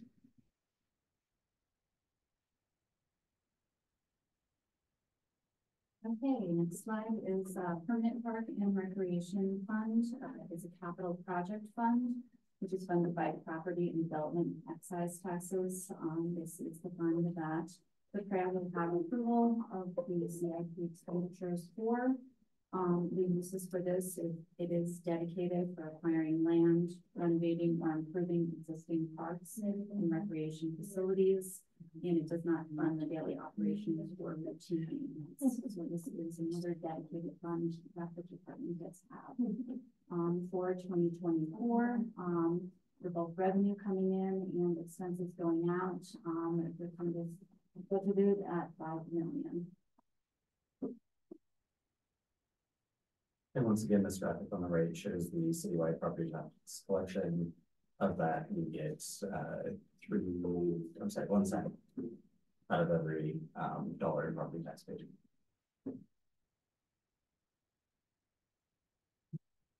So permanent park and rec fund is property tax based. The 0.25 cent sales tax based. Yep. Okay. Recreation activity fund, mainly user fee and participation fees. Yeah, I do need this reminder every year. This chart is so helpful, but it should be framed in your office. Yeah, No, at this point. It will be at least pushed down. Turn it into a placemat and you'll read it. Laminated. Get my old fifth grader laminated. Yeah. And what I will highlight is these are the 5 consistent sources of funding we have year over year. There's 3 other funds that we get for one-time projects, CIP related. So these are the 5 that we're actually going to prepare for you each year. There's another pot of money that is project specific that we'll talk about on the next slide. Yeah, just that, and then it's not related to Harwood here, but it's shocking that it's only 14% of the property taxes go to city services. I feel like that should be a receipt. Like in your people have a sense of that. I think people think like, oh, look how much I'm paying because we're not seeing any results. And then I think more people need to understand that we're only getting, Yeah, probably was now, right? Well, I mean, even then, that's a low like amount.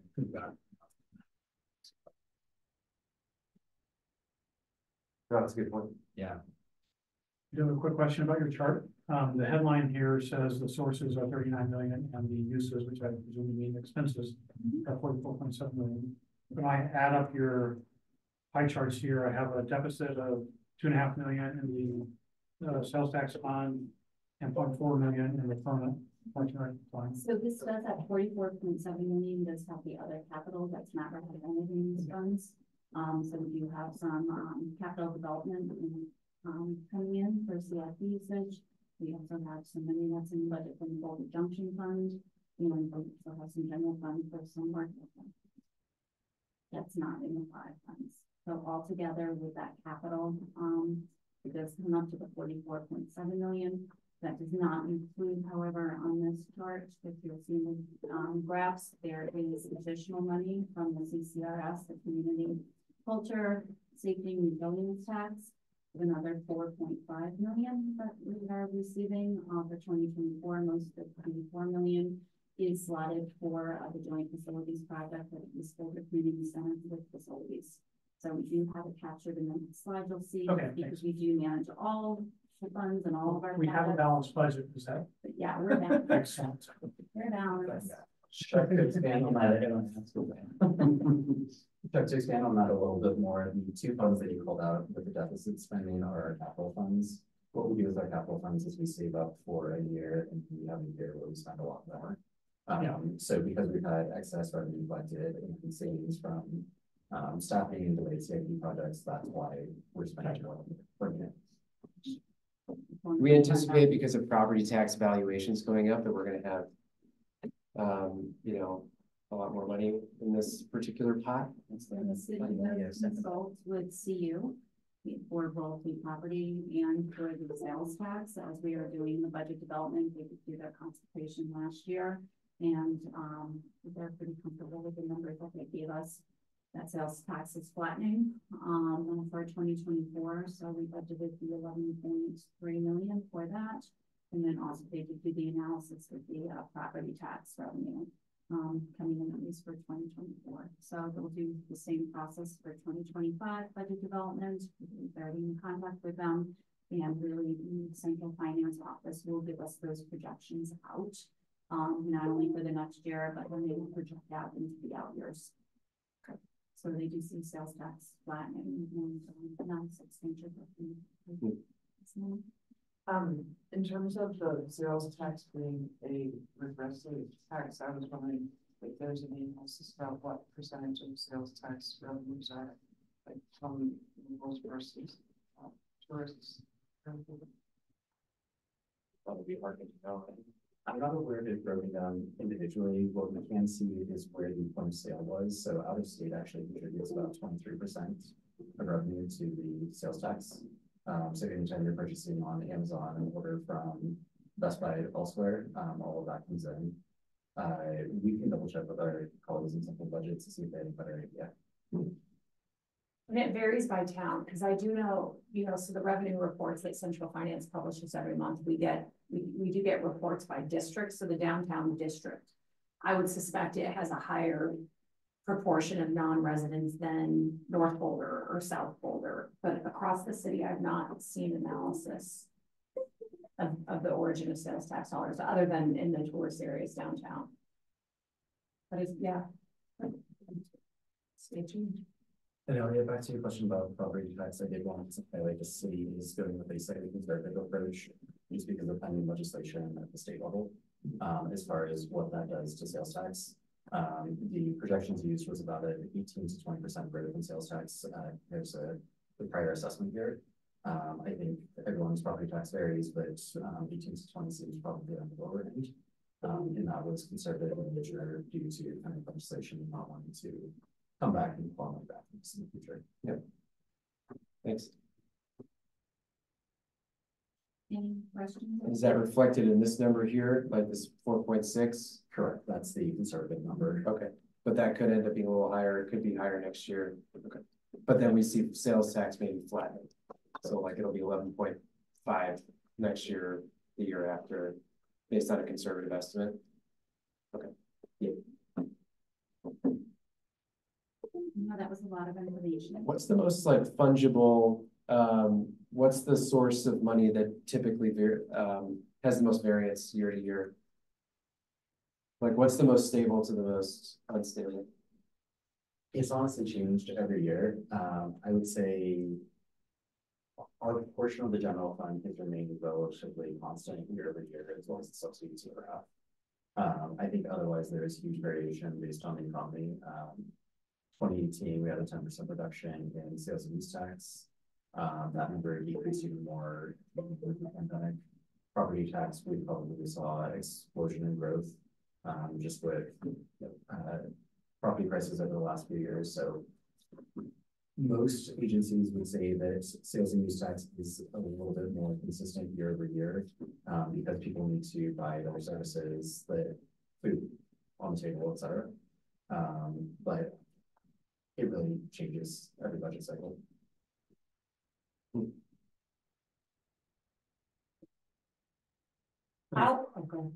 I think to your point as well, the city does maintain reserves, so almost every fund has a 20% reserve, and that's intended to weather through fluctuations in revenue. If there was a flood, we would tap into that for recovery efforts. So there is the reserve on top of this that is meant as that safety net for us. I was just gonna say that for Parks and Recreation, the benefit is this diversity of funding sources, that we have property tax, that we have sales tax, that we have user fees. And in most years that gives us some strength. Now, if you take a year like 2020, the RAF is most volatile because it's, 85% sourced by user fees, which really impacted our ability to provide real community benefit programming because there wasn't funding that. Whereas other Parks and Recreation agencies that have a stronger, larger, more stable property tax, like, so for example, Parks and Recreation districts that were funded by property tax didn't have to reduce services to the level that we did. But to Jackson's point around sales tax, both the general fund and the 0.25 are sales tax. So together that is a risky situation for us because anytime sales tax is down, it impacts a large portion of our funding. In Boulder County, property tax is seen as pretty stable. One thing that caught my eye when I was reading through that report, I think that's in our packet, is the general trend downward in the use of our programming. Has that been reflected in the math over the last 5-6 years? I think you're referencing the Ballard Q analysis on Action B. The interesting thing about that is the timing as far as when the data was provided to the consultants. They looked at 2016 through 2021 actuals, where if you think about it, 2020 and 2021 were pretty bad years for us. They didn't back out that data. They didn't back it out. It was a 6-year trend line over that entire period. Okay. What we're seeing is we have just now hit 2019 visitation levels across the board. That I wouldn't say we are on the growth spree, but we have stabilized to pre-pandemic levels with the number of participants, visitations per hour, services. What about up to 2019? Was that pretty stable? Was it trending up? Was it trending down? It really varies depending on the program area based on what the desired interest is, and it's also hard to do an apples to apples comparison. Golf has seen tremendous growth over the past 4 years. The golf members are probably 60% more than they were pre-pandemic. Field usage is up. Our visitation of the recreation centers are actually down in terms of total volume over the course of the year. But in terms of visitors per hour, we are very stable to 2018. And those numbers have remained relatively consistent. So does the hours shorten? Yes. Summer camps, I think, just seeing the aging population of Boulder, as well as just fierce competition. That's something that we would love to offer more, but there's a baseline that we can really staff based on our number of staff, number of locations where we can run licensed childcare. Our gymnastics program for an indoor program has grown substantially, hitting over $1 million last year in revenue. So, and then just to Jackson's point, which we'll look at in the slide in a moment. You know, the recreation centers, they did grow about 22% over 2022 actual. So we did see a substantial growth in 2023, which is great to see that recovery because it's been something we've been watching so closely. And 2024 is a big highlight. Any other questions? So we're just going to do a really high level of uses of our funds by fund. Now that everyone is familiar with those 5 funds. I will say that with the caveat that finance is still closing out the year. So, you know, there may be 2% to 3% change in these numbers as the year gets closed out. But in looking at this on our stacked columns, we will have the funds. The 2019. Sorry. I think you can totally hide that thing if you want to.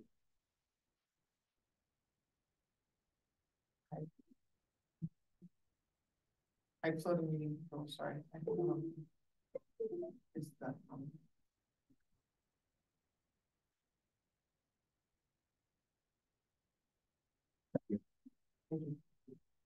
So in looking at this, this does show the department's uses of funds or expenditures from 2019 through the 2024 approved budget. 2019 through 2022 are actuals. We do have the 2023 budget, 2023 actuals as it stands as of right now, and then the 2024 approved budget. As we look across the fund, I think it does give a good visual. You'll see where the general fund has been pretty stable from 2019 through basically 2023 spend, little fluctuation there. Next in that light green, we do have the 0.25 cent sales tax fund. This is where you will see fluctuation in spending, and that's really due to that capital expenditure as Jackson had just explained to you. We also do see an increase in 2023 as services were, you know, restored for the recreation activity fund, which is the next one in that darker green. So we do see that recovery, positions were added, services were reinstated, and we are seeing higher costs there. The rest of the funds, so our permanent parks and recreation fund, the lottery fund, and then other capital does include the community culture resilience and safety tax, or the CCRS, in that mustardy yellow on the top part of the stacked columns. So we do see that growth. At the top of each stack column, you do see a red number, and that is just representative of the total spend for the year. So for 2023, we did spend just slightly over $35 million. across all of the 5 funds. So would the CCRS be a 6th column on this? CCRS, because it's really not dedicated to our department on an annual basis, we don't put it on fund chart. We do capture it in that month for the other capital. So that would have our CCRS funding, anything that's coming out of the capital development fund that is dedicated to the department for CIP, and any other funds that the city has. We capture in that other capital. Are these inflation adjusted numbers? Just raw? Okay. Might be helpful to have a other sources column. If you can, I don't know if that really makes sense, but if we did, we would probably put it as summary of uses, so just our expense side, because that is illegal, but we can absolutely get that updated. It just might be helpful.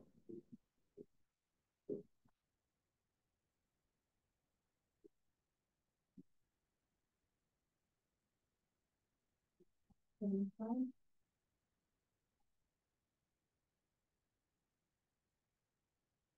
this next slide shows the uses of funds. Again, we are looking at expenses, actuals, not adjusted by budget category. So again, your 2019 through your 2022 will have your actuals. 2023 we'll have an actual, and then we do have the 2023 approved budget and the 2024 approved budget. When we look at this chart, the blue and the green is basically what's consisting of what we consider the operating budget. So that is all the blues are personnel expenditure, and that lighter green, right above that is a non-personnel expenditure. So operating maintenance, materials, equipment, and such. As we look at the numbers here, we do see that we have increased in spend. We've increased about 3.3 million over 2022. Again, that really has to do with the cost of personnel. And then we are also seeing really inflationary costs hit the department, and we have a lot of contractual services that increase that are driving those numbers up. We'll see even more as we look to the 2024 approved budget. That number does go up to 30.1 million for personnel, and also for our NPE. As a result of those factors. As we look to the top of the chart, again, you'll see those red numbers, which are the actuals. You'll see this does fluctuate a little bit more when we're looking at the capital and the other capital. And that's really due to our projects. So in 2019, you'll see there was a lot of capital expenditure that was first back for the pool and the reservoir. In 2020, we did finish the 2 projects, but came with about 12.1 million in capital expenditure. We did drop down during the pandemic, everything was constrained. And then you'll see for 2023 and 2024, that capital budget does go back up. So for those planned projects that we have, and then all the capital will be reviewed with the money bill. Questions at all? Okay, moving to the next slide. As previously mentioned, we do spend a lot of time and energy analyzing the recreation activity fund, looking at our fees, our services, levels, and program offerings. And we just do want to obtain that revenue to expense ratio balance. And you can see that in 2020, 2023, and the 2024 approved budget. For 2023 actuals, as we just mentioned, we did have that strong recovery for indoor recreation, coming in at about 22% over 2022 actuals. Expense for the RAF did include $600,000 that was slotted for the Flatirons Golf Course Enhancement Project, and that was done basically because they had such a strong 2022 in their revenues. We did allocate some of that funding for that project to offset that expense. The line that you can see across the bottom, that darker gray, is our general fund subsidy, which has really remained pretty flat. We did get some one-time infusion during the pandemic, that we were about that $1.6 million. And then we did receive, for the pandemic, some ARPA funding, and that is encapsulated for 2021 and 2022.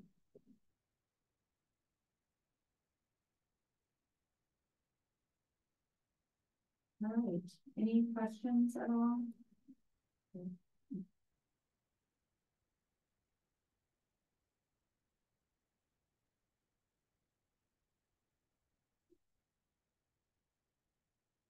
So that's really good. Okay. All right, next up, we do have 2025 budget development.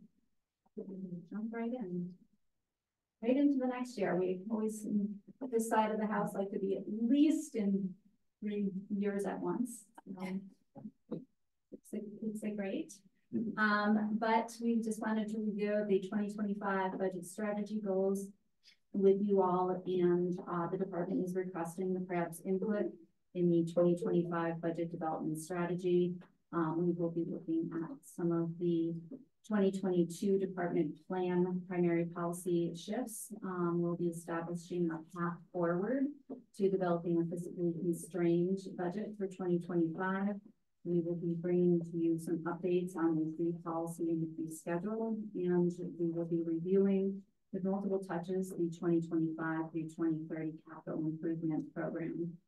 Just a reminder, the PRAB does have formal approval for capital expenditures from the Permanent Park and Recreation Fund, but then also does play an important advisory role in developing our annual budget, which we appreciate. And just to go over your role for budget development, you shall make recommendations to council concerning the disposal of parklands, any appropriation or expenditure from the Permanent Park and Recreation Fund, the protection and maintenance of parklands, and you also shall make recommendations to the council concerning the proposed department annual.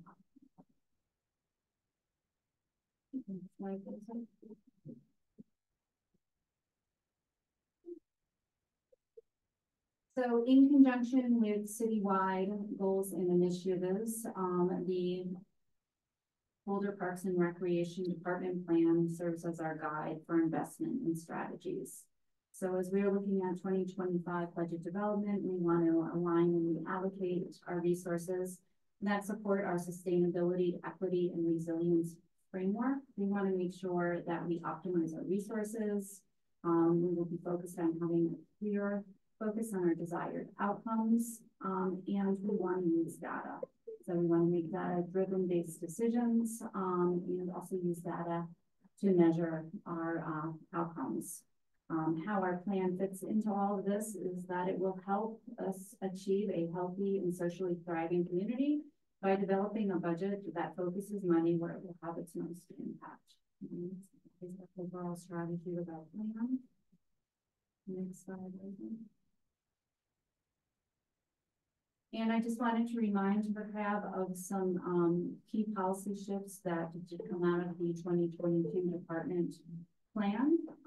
So the first one is that we need to identify additional funding to do additional things, right? So expenses need to be offset by revenue. We need to continue to seek alternate funding, such as grants and donations and additional tax subsidy to fund our programs. And we need to look at revenue generation opportunities, which may include, but are not limited to, adults paying a higher both cost recovery, higher non-resident fees, possible commercial uses in parks, and then also exploring other revenue generating opportunities that we have. With no new funding, we do need to reevaluate levels of service to identify communities supported reductions.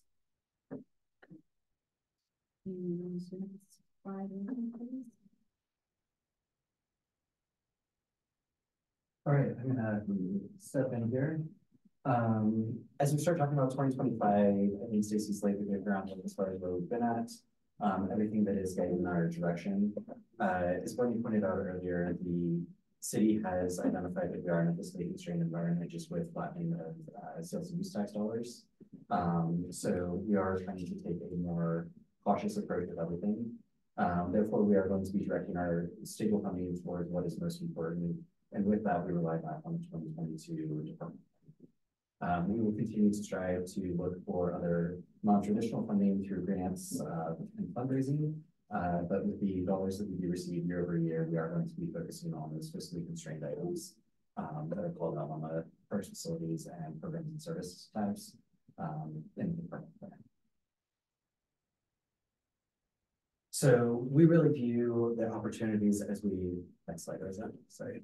The opportunities as we approach 2025 budget development is we do have a department plan that was unanimously accepted by both the CRAB and City Council and provides very clear direction as far as what we should be doing. Last year, we spent a whole lot of time with you talking about the fee policy and fee schedule, and that has created a good foundation of work to really help us inform how we're budgeting on the revenue side, and that there is consistent definitions and types of fees that we are collecting. So we will continue to make some updates to those, but we're talking very minor updates given how recently the policy is. And then as we talked about earlier, we have had almost a full recovery from pre-pandemic levels. It's amazing just looking at our usage reports each month and seeing the continued growth across the board. So while I'd love to be optimistic about everything, we do have challenges. And those challenges are the fiscally constrained nature of the city right now. There are multiple city departments competing for a lot of the same pots of money, and at the same time, we do have our own dedicated funds. Those dedicated funds are seeing the same constraints that the citywide funds are. So we will have a fiscally constrained budget. This really ties back into Chuck's point that inflation is having a big impact on department budgets, where the dollars that we spent in 2019 are no longer going as far as they used to. And then you all know that the age of our assets are incredibly important to us. Looking at the department plan, taking care of what we have was one of the top priorities, as one of the themes that we do have a significant list of unfunded capital maintenance, as well as underfunded capital maintenance that we'll talk about more next month. We also continue to give the community members that the action and vision level funding is what they're after, and that the fiscally constrained isn't knowing it. So unfortunately, this means saying no to certain priorities or continuing to advocate for additional funding. I'm gonna roll all of this together. As we focus on the 2025 budget development, we really are looking at realignment of budgets. As you saw in the previous slides, there's certain areas where we don't spend our full allocated budget each year. And that coincides with staff vacancies, underestimating or overestimating of what those expenses are, and then just the timing and sequencing of capital projects and when we can get to them. So we do seek to really realign budgets across the department in a way that continues the investments we have made, but is more realistic with what we're actually spending year over year. As was mentioned, we will continue to focus on non-traditional funding sources. And then what we've heard throughout both the department plan update as well as all of the citywide conversations, the importance of equitable access to facilities. So that includes maintaining our financial aid and scholarship programs to make sure that we really are focusing on community recreation and that we aren't turning into a private for-profit recreation center. Next month, you will be hearing more about the CIP. And with that, we are going to do a deep dive on our asset management program for courts to look at the various options we have, not just what it costs to replace a court now or build a new court, but also what that court will cost us over 50 years of proactive maintenance. So I look forward to sharing that with you. And then finally, as we are looking towards CAPRA standards, we are going to make sure that all of the budget documents align with the CAPRA standards called that. Gonna pause there. I flew through 2025. Are there any questions? What does it mean to realign budgets? Perfect question. Thank you. I'm going to call out our park operations. They budget for 6 or 7 seasonal staff members in each zone every summer. It's been difficult for them to fill more than 6 positions across their entire work group. That as a result, we have about $150,000 of salary savings for seasonal summer help. Can we reallocate that money to go towards contractors to help us with underfunded needs? Is that money better suited elsewhere where there is a greater community need or aspect where we can rely on that staffing to make sure that happens? Was that a good enough example? Yeah, absolutely. Jason? I have a question, and maybe it's a bigger picture question on the term fiscally constrained. I wonder, like I'm looking at these charts and, you know, it's pretty strong recovery. we're in a pretty strong economic time, and high property values and taxes. And so if this is fiscally constrained, like what is like COVID, if we had another, what is that? Like maybe we're setting like with those terms while they're useful for planning, like maybe we're setting, you know, really unrealistic expectations for the community. And it should be called like this is a realistic budget in a strong economy or relatively, and so that's a long term. But I just think that maybe there should be a conversation about that, because I think there's this expectation and people see these numbers and they see their property taxes, like why don't we have all this, and then we call this stuff fiscally constrained, and it is compared to what we want, but it's really more like this is a realistic budget, right? And so I don't know how to answer that. It's more like that's something I've thought about throughout this presentation. It's just that maybe that those terms and that public facing side of it needs to be rethought. I fully agree with you. It's been one of my biggest difficulties since I started. It seems as if we have a solid baseline right now, and I view fiscally constrained as a step below that that we'll be cut back on. I think part of this comes from the consistent department plan definitions across all departments, because these were the three agreed upon financial scenarios that were essentially evaluated. With a shift in the citywide strategic planning, I think that we will see less of these words in the future and more of a what is our current baseline or minimum level of service that we would offer, what would be nice to add on, should there be additional funding, and if there were budget reductions, what are we going to spend? Perfectly said. The only piece I would add is I recognize and agree the economy is strong. There's great indicators. Our costs are outpacing our revenues. And so inflation, the inflationary impacts on our fleet, on our fuel, on our staffing, all of those things, those are growing at a faster and greater rate than expenses. So there is reason for concern and constraint, but I agree. Current spending, current budget, or current level of service would be a more accurate way to call that existing budget. Yeah, that actually segues to my question, which was like, what is the biggest source of, where are we seeing the greatest impacts on inflation? Is it salaries? Is it materials? Yes.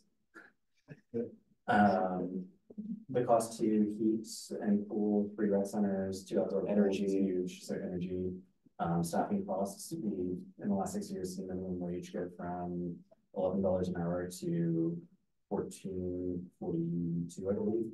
And we have very few positions that we're actually paying minimum wage for. Cost of living wage has gone from $16 an hour in 2020 to $22.44 an hour now. That all of our contractors that we're relying on for janitorial, landscaping, tree care are all seeing those same growth.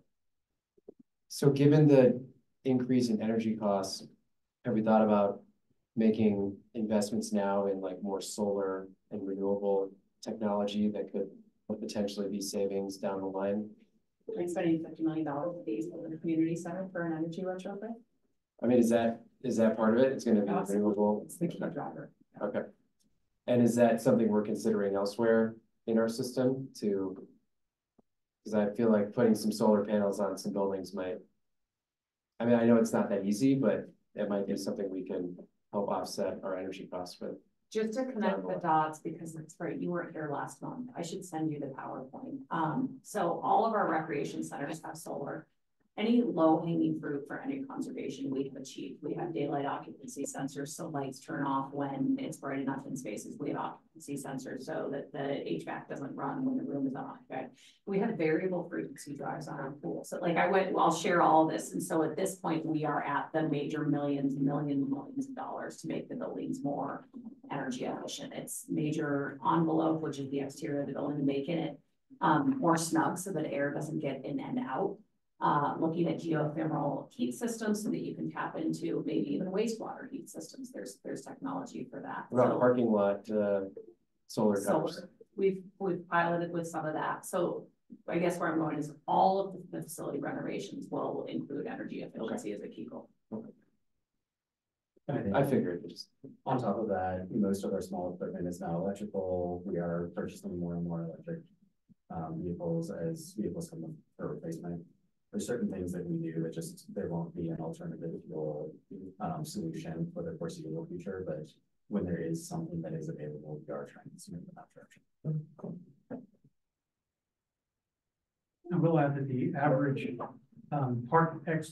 outside parking lot stall costs $7,000 to build and $500 a year to maintain.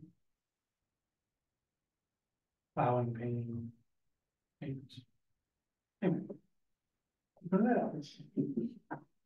All right, so the last thing, we've just got 2 more quick slides.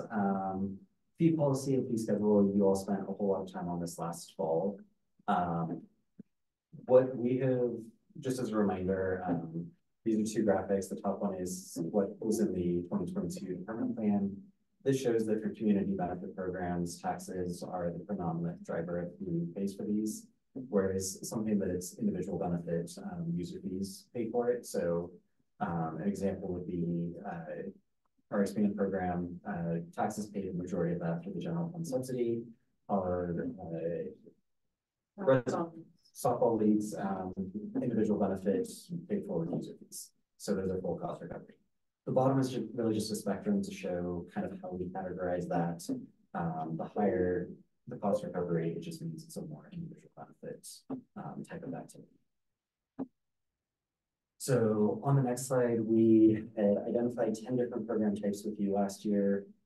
2 of those really had a lot of significant updates in the 24 fee schedule. There's 2 more that we promised we would bring back to you this year. So here's our stated intention. We do plan to return to you with commercial use and special events. This may not mirror the budget development process completely, but we are going to try to inform our decisions to best project our revenue impacts associated with it. And then we do have so many other alternative mechanisms that will be also evaluated through the capital accreditation process. So all that to say, we think the fee policy was good work. There is still opportunity for refinements based on questions that we've heard from staff, from community members, and we look for any input you have. We aren't looking for major totally rework of the document, but really adding that specificity and clarity where questions have really come up over the past few months. So I will pause there for any questions on the fee policy. I'm sure you all have it memorized at this point.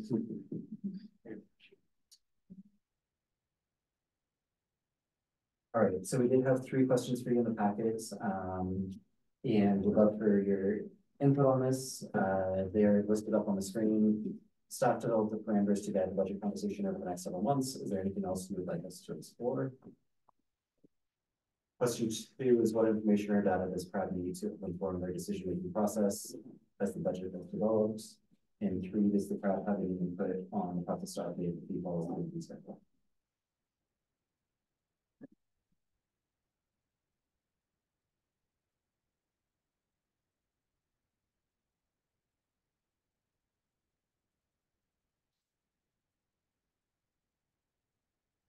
So we asked our questions in the middle of the. You asked great questions as we went. Are there any wrap-up questions? I have a question. It's probably goes, this almost nothing goes beyond the budget process. I'm just going to say it anyway, because I think it is relevant, is that I would love to have a conversation at some point, and maybe it's not part of the budgetary process, about how we are driving use of regional parks and rec centers. I'll bet there's opportunities to better fund them. And again, I've been spending a lot of time in rec centers. I've been thinking about this a lot. And extracting out of those conversations. But you know, in Boulder we have, and I'll just rec centers, right? In Boulder we have 24-hour fitness, we have Orange Theory, we have the Alpine Training Center, we have the Y, Colorado Athletic Club, et cetera, et cetera, et cetera. I don't think that we've clearly articulated to the public what differentiates our facilities and why our facilities are great and worth going to, other than that the city owns them. Again, that's not necessarily part of the budget process, but I think that's a conversation worth having. I think there's a similar conversation to have with the reservoir, maybe the golf course. Couldn't agree more. Okay. I'm looking to Scott because what you just outlined is work that is on the work plan for 2024 around a marketing plan, around a business plan for the reservoirs. It's a gap. Okay. Okay. Well, I hope that you'll buff PRAB as appropriate.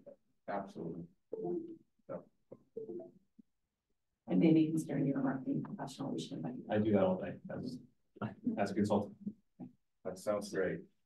We cannot consult with you as a marketing professional, and that would be a conflict of interest. You can resign your seat and then. I think with that, staff looks at everything, revenue and expenses by each of our program areas, the registration periods. Is it a fall class? Is it a spring class? So we do a lot of that data analysis on the back end, but then how we translate that into marketing, driving the visitation into the facilities. I think that something we're really good at is looking backwards. It's not necessarily looking ahead of where we want to be and how we want to get there. Right. So we will definitely take that feedback, and I'm going to rely on Scott's expertise here. So thank you for bringing it up. Thanks for the resignation. I would like to say that at my last PRAB meeting, it's a pleasure to hear both Stacy and Jackson give a budget presentation, because you guys are always so clear and so concise. So you know every answer to every question we have. It's really a pleasure. So thank you for being with us. You're good in the badge. That's your questions. Seriously, who's stepping up? Nope, not, no one's gonna know that. Step up Jack's question. What about Sunny? Any questions? Sunny, do you have any questions or anything to add? Nothing at this time. Thank you. Thank you. okay. We'll move on to matters from the board. And for the first item, I suggest that we discuss the item that was added at the beginning of the agenda setting. And that is the city council meeting on April 11th that will consider the historic designation of the civic area around the, which we discussed 2 months ago. The suggestion was made that someone be available from PRAB, from Planning Board, and possibly from Landmarks. Is that what the other? To be able to answer questions the city council might have about the board opinions. And I won't be on the board at that time. And I think I'll be on a plane to Austria. So someone other than me needs to do this. That's an evening meeting. Was that? That's a regular evening meeting. It's a regular evening meeting. Yes. I can volunteer. Unless somebody else wants to. No, go for it, man. I was gonna volunteer you anyway. One thing I'll just note on behalf of staff that the when you speak on behalf of the board, it would be those board talking points of representative discussion. And if you were to speak to your own, you would have to clarify that you were speaking as for a community member versus for a friend. And it's helpful to review the minutes and also the video if you want clarification on what our opinions were. So you can represent that. Thank you very much. That's fast.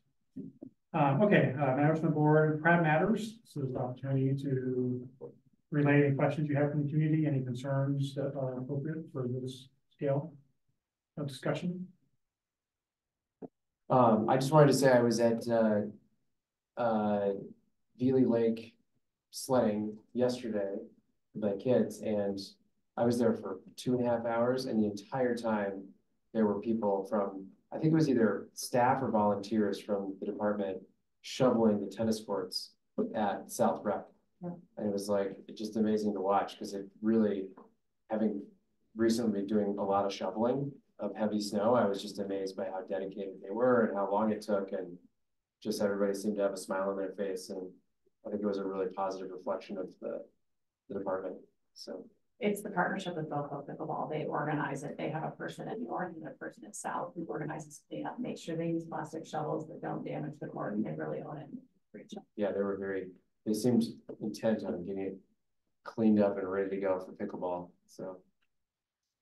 And Bernie, did you have a meeting with the tennis and pickleball folks? I missed the last meeting. Okay. But we saw the presentation tonight. Right. Okay, great. Thank you very much. Then we have PRAB recruitment, orientation, and departing members.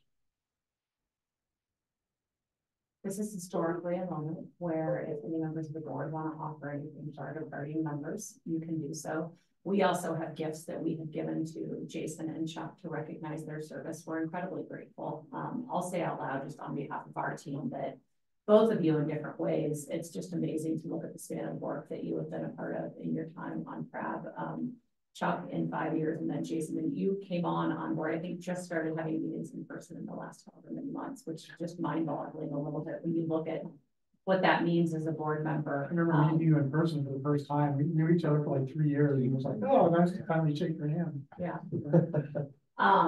But I was just struck in looking at these graphics. If you look at the significant revenue reduction in 2020 and 21, I just told them, I mean, I know they were our hardest years, and you guys were right there with us in supporting the hard choices and supporting the team, and we're incredibly grateful. You both left your mark on the community and the facilities that you've helped open. I treasure those pictures from both of us, Warren, Scott Carpenter, and your support. But also to you both, people always ask about what is being a board member, and I think I've told each of you, to me, it's someone who is going to ask us really great questions to make the work better in a way that recognizes we're people who care and are public servants, as you both. And we're very grateful. Thank you very much. Yeah, well, I have absolutely enjoyed my time on the board. When I first started on the board, I looked at parks in a whole new light. Like I had this sense of pride and ownership. It was like, I'm responsible for that, you know, at some level. It was really a great feeling. And that's maintained all the way through my tenure. And so I've learned a lot about the Parks Department. It's the best run department in the city by far, in my opinion. They have great staff, great leadership.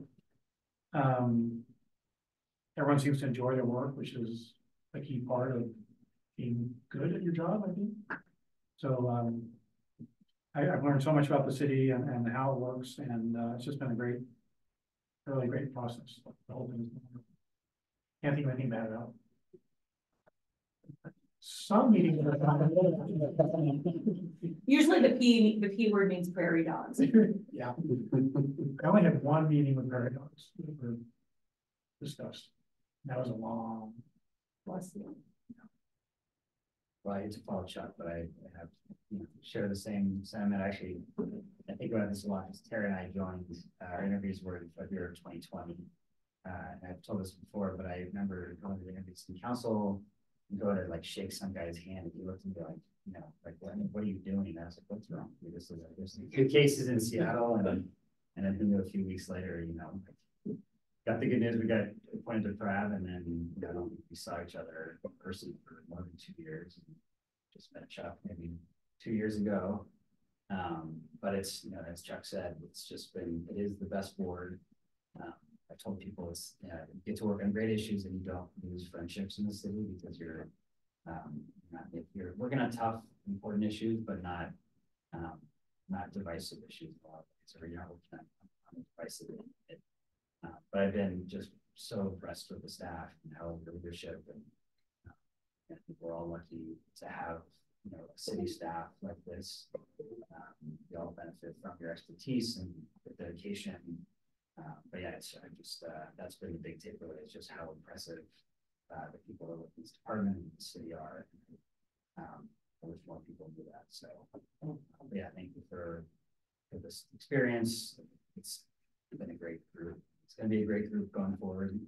I'm excited for the numbers. I was thinking back to some of the people I've served with Tara and Mary Scott and Pam and Raj.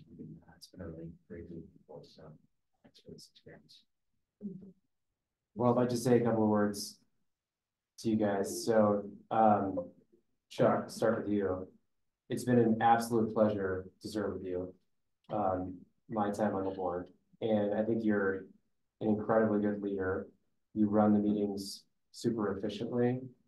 You're very fair with everybody, and you treat everybody from board members to staff to the public with a lot of respect.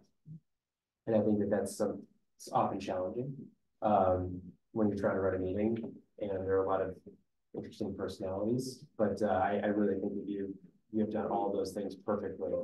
And I know everybody in the room thinks this, but you're definitely the most thoughtful and prepared member of the board. I mean, like you definitely closely read the packets at a level that I think all of us would aspire to. And we really appreciate the questions you bring. And every time you ask a question, I'm like, oh yeah, that's a good question. I should have seen that, you know. But really appreciate how much energy you brought to the role. because it's a volunteer job and you clearly have prepared for every meeting extensively.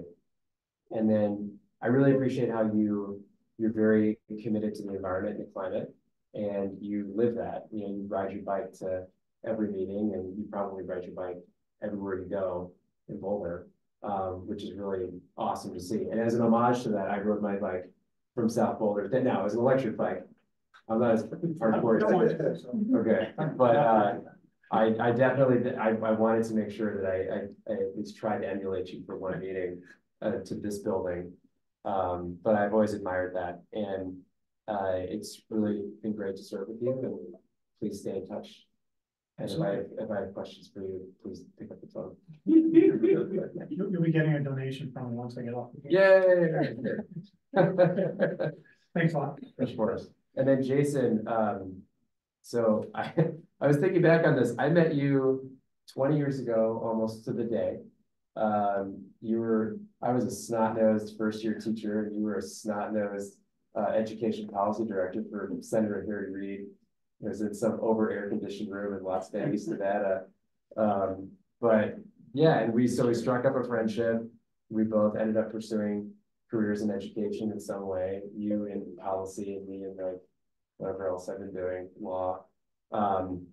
And it's so great that we got to reconnect in Boulder when we moved back here, and that we have kids who are basically the same age and are on soccer teams and basketball teams. And you're the reason I'm here, because I called you one day and I was like, hey, I think I want to get involved in the city more. And you were like, hey, I'm on this thing called the PRAB, you should check it out.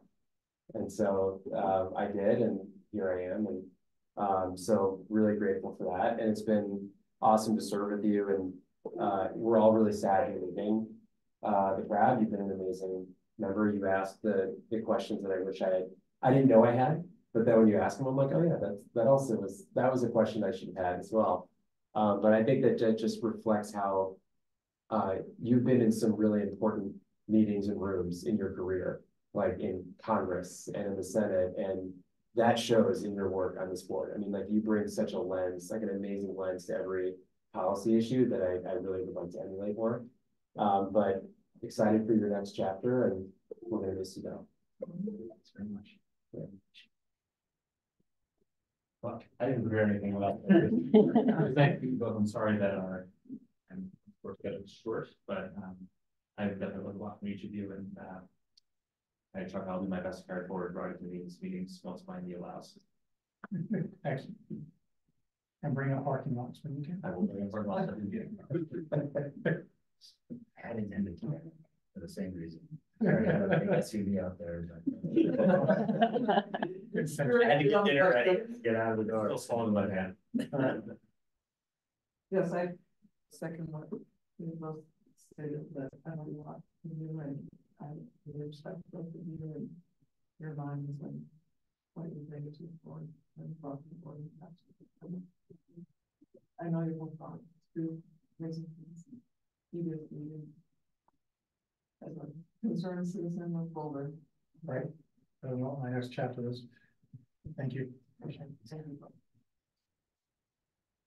just really sorry I wasn't there to be there with you guys and say, give you both a hug and say thank you. But I just want you to know it's been a pleasure getting to know you through this medium. And I'm really going to miss seeing you guys and miss hearing your insights into these questions that we're all exploring together. And I'm excited to continue to stay connected with you and your work through play and the school board, and I just wish you the best. I look forward to seeing you guys around town. Thank you. Thanks a lot, Tom. My pleasant view. Yeah, what's in the packages, guys? I feel like a picture thing.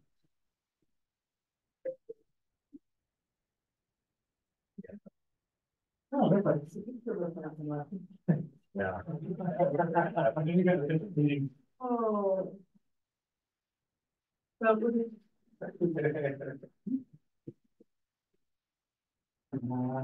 nice.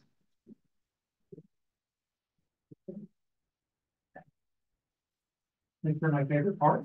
No, it's North Boulder Park. Yes, my favorite part. Oh, that's beautiful. Nice. Great. Thank you very much. What does it say? What's the inscription say? It's appreciation for serving on the PrEP. Okay. And how these come about is we ask the members, what is your favorite park? And so then I go and source a picture and we get that framed for them. Right, who took the photos? They were in Jonathan Thornton's library. I don't know. Beautiful. Thank you so much. Yeah. That's great.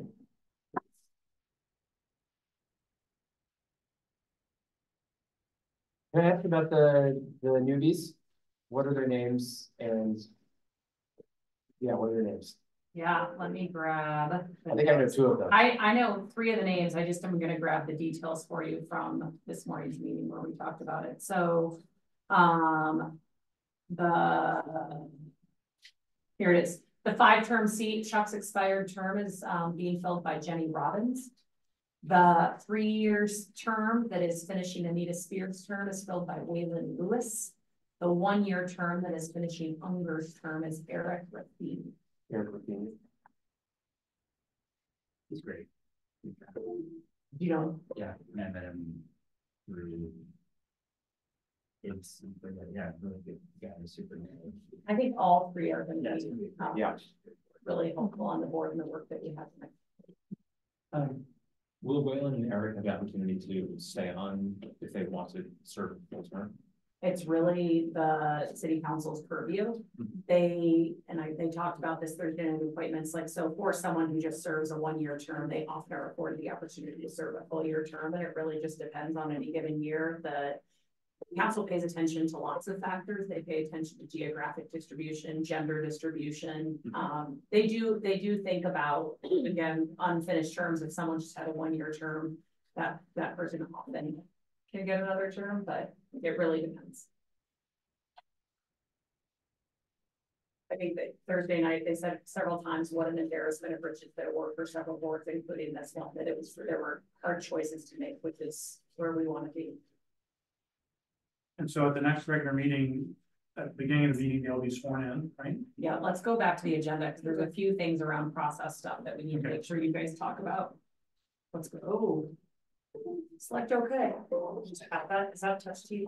Yes. Oh,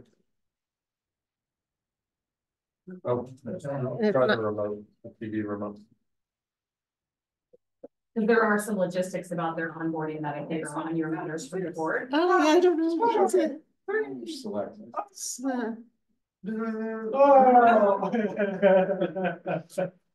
It's still on Rosa's computer. Sunny will be back in a moment.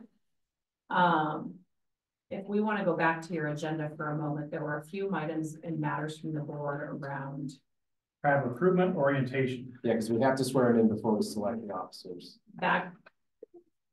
Correct. Oh, thank you, Scott's got it up. So one, and I think it's in the actual matters from the department. Rosa, I believe, had pasted in.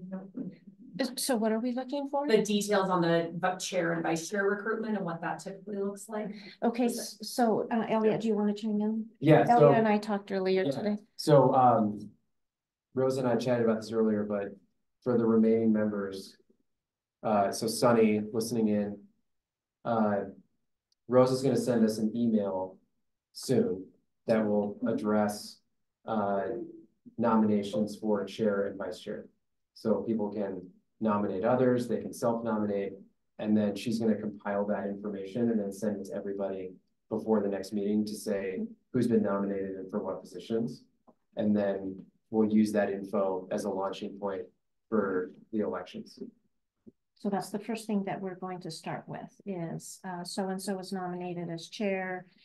Do we have a vote for yes? So-and-so is nominated for vice chair. Do we have a vote for yes?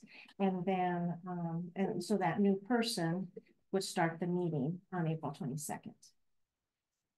And this is all preceded by swearing in of the new members so that they can vote. Exactly, yep. So also, as far as the new folks, Rosa and I will be reaching, they'll get a city onboarding about being a board member that you all might remember. They'll get a department onboarding that will include this financial presentation, recognizing their diving in during budget session. And then I believe you all typically assign, and that can be on the agenda for your April meeting, you assign the new folks a PrEP mentor, someone they can have on text when they're reading the packet and like, Can you give them a copy of the handbook too? Yes, Thanks. absolutely. And so, Elliot, what I'm gonna do is go back to April of 2023 and just emulate everything that we did there for the PRAB members. Okay. Thanks. Yeah. And then as well, now that we have 3 new PRAB members, we're going to send out a poll to see when in May you would like your May meeting.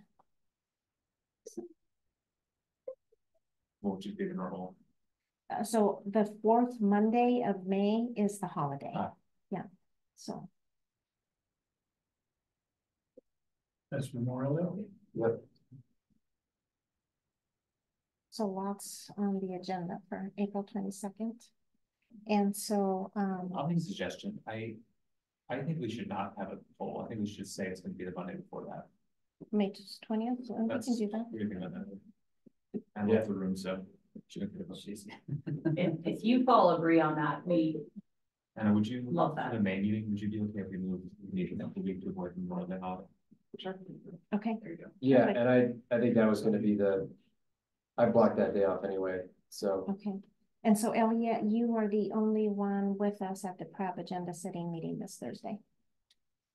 You're still on the board until the end of March, right? I'm still on, but I will not be in town. Okay, yes, Would okay, someone else like to participate? yeah. Does anybody else wanna join? Sometimes the It's typically at 2:45, 1:45. Yeah. It's this. It's virtual. I'm sorry, is this Thursday? Or? Yeah. This Thursday. Mhm. Just to set the agenda for the next meeting. It's virtual. It'll last 15 to 20 minutes. Unfortunately, I have a conflict at that time. Okay. Anyone else? Okay. And I need an invite for that. Yeah, and it was just something we were going to discuss today to make sure we had somebody. I will throw it. Sonny, if you want to participate in the agenda setting meeting, you're welcome to as well. I won't be able to make that date, but thank you. Okay. It's up to you, Elliot. I'll just go solo. Sorry about that. That's okay. Interesting process. Okay, anything else on the chair and vice chair selection process? Okay, so the final item on the agenda is the finalization of the city council letter. So we have a draft letter that's been circulated. I hope everyone's had time to look at it. And thank you very much to Anna and Bernie for putting it together. Yeah, and we did all here. There. Thanks to you both for putting it together. So there are a couple of items that need to be filled in. One is the actual number, right? The actual, where there's a spot for requesting funds. Where did that go? Did you already fill in? I thought there was XXX blank somewhere. There probably is, I believe it's the rec center section.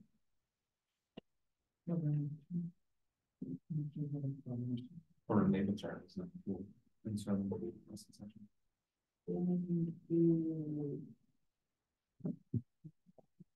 Financial section, they gave us some numbers, earning, I thought some additional data from the staff that provided.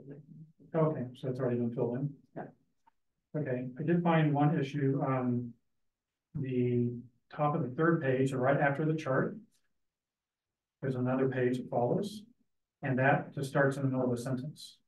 Like you lost a piece of a sentence somewhere when you pasted in the graphics.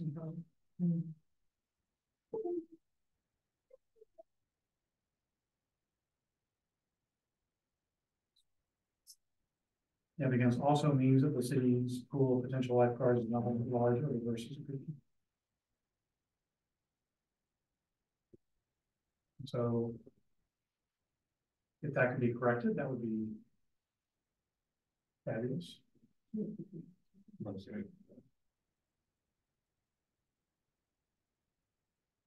And then the date needs to be filled in.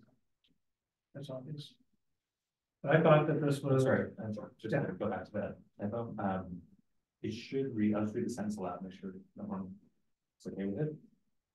It should read, not only does this put marginalized children at increased risk of drowning, but it also limits their access to exercise and recreation. It also means that the city's pool of potential lifeguards is not as large or diverse as it could be. First part of the sentence is missing. Or the first sentence. There's almost 2 sentences. Okay, so Rose, we'll just send you a new. Okay? Yeah, I need a, before March 22nd. I can do it right now. Yeah, but, and don't worry about it. You can send it to me in the morning, tomorrow afternoon. Okay. I'm just saying, I just need it before the 22nd. It's still the same. I think you got one of these. It's, And the sentence is there, so it's just. it is, I think it was just copy. Yeah, exactly. Yeah, just a technical edit issue. Yeah. I did want to say that I really like the letter because I feel like it puts out in front exactly what we're asking for, right? These are the 3 issues. And then you have in detail why we're asking for it and how much and what the needs are. And so I really like having that broken into the 2 pieces that puts the request right at the front. And then for those who want to dive into the details all here with footnotes and everything. So I think you did a really nice job, a very impressive job of putting together all the information, the data, the graphics. It's a lot to read, but I think it's because of the way it's split up, it's not going to be too much to ask of the city council members to read the main request and then look at the details if they want to. Yeah, I thought the inclusion of charts was really, really smart. That really was a lot. Just not only just like making, you know, here's what we hope, but all the data and all the stats and whatever peer city, but what New York City is doing, that it's really well done. So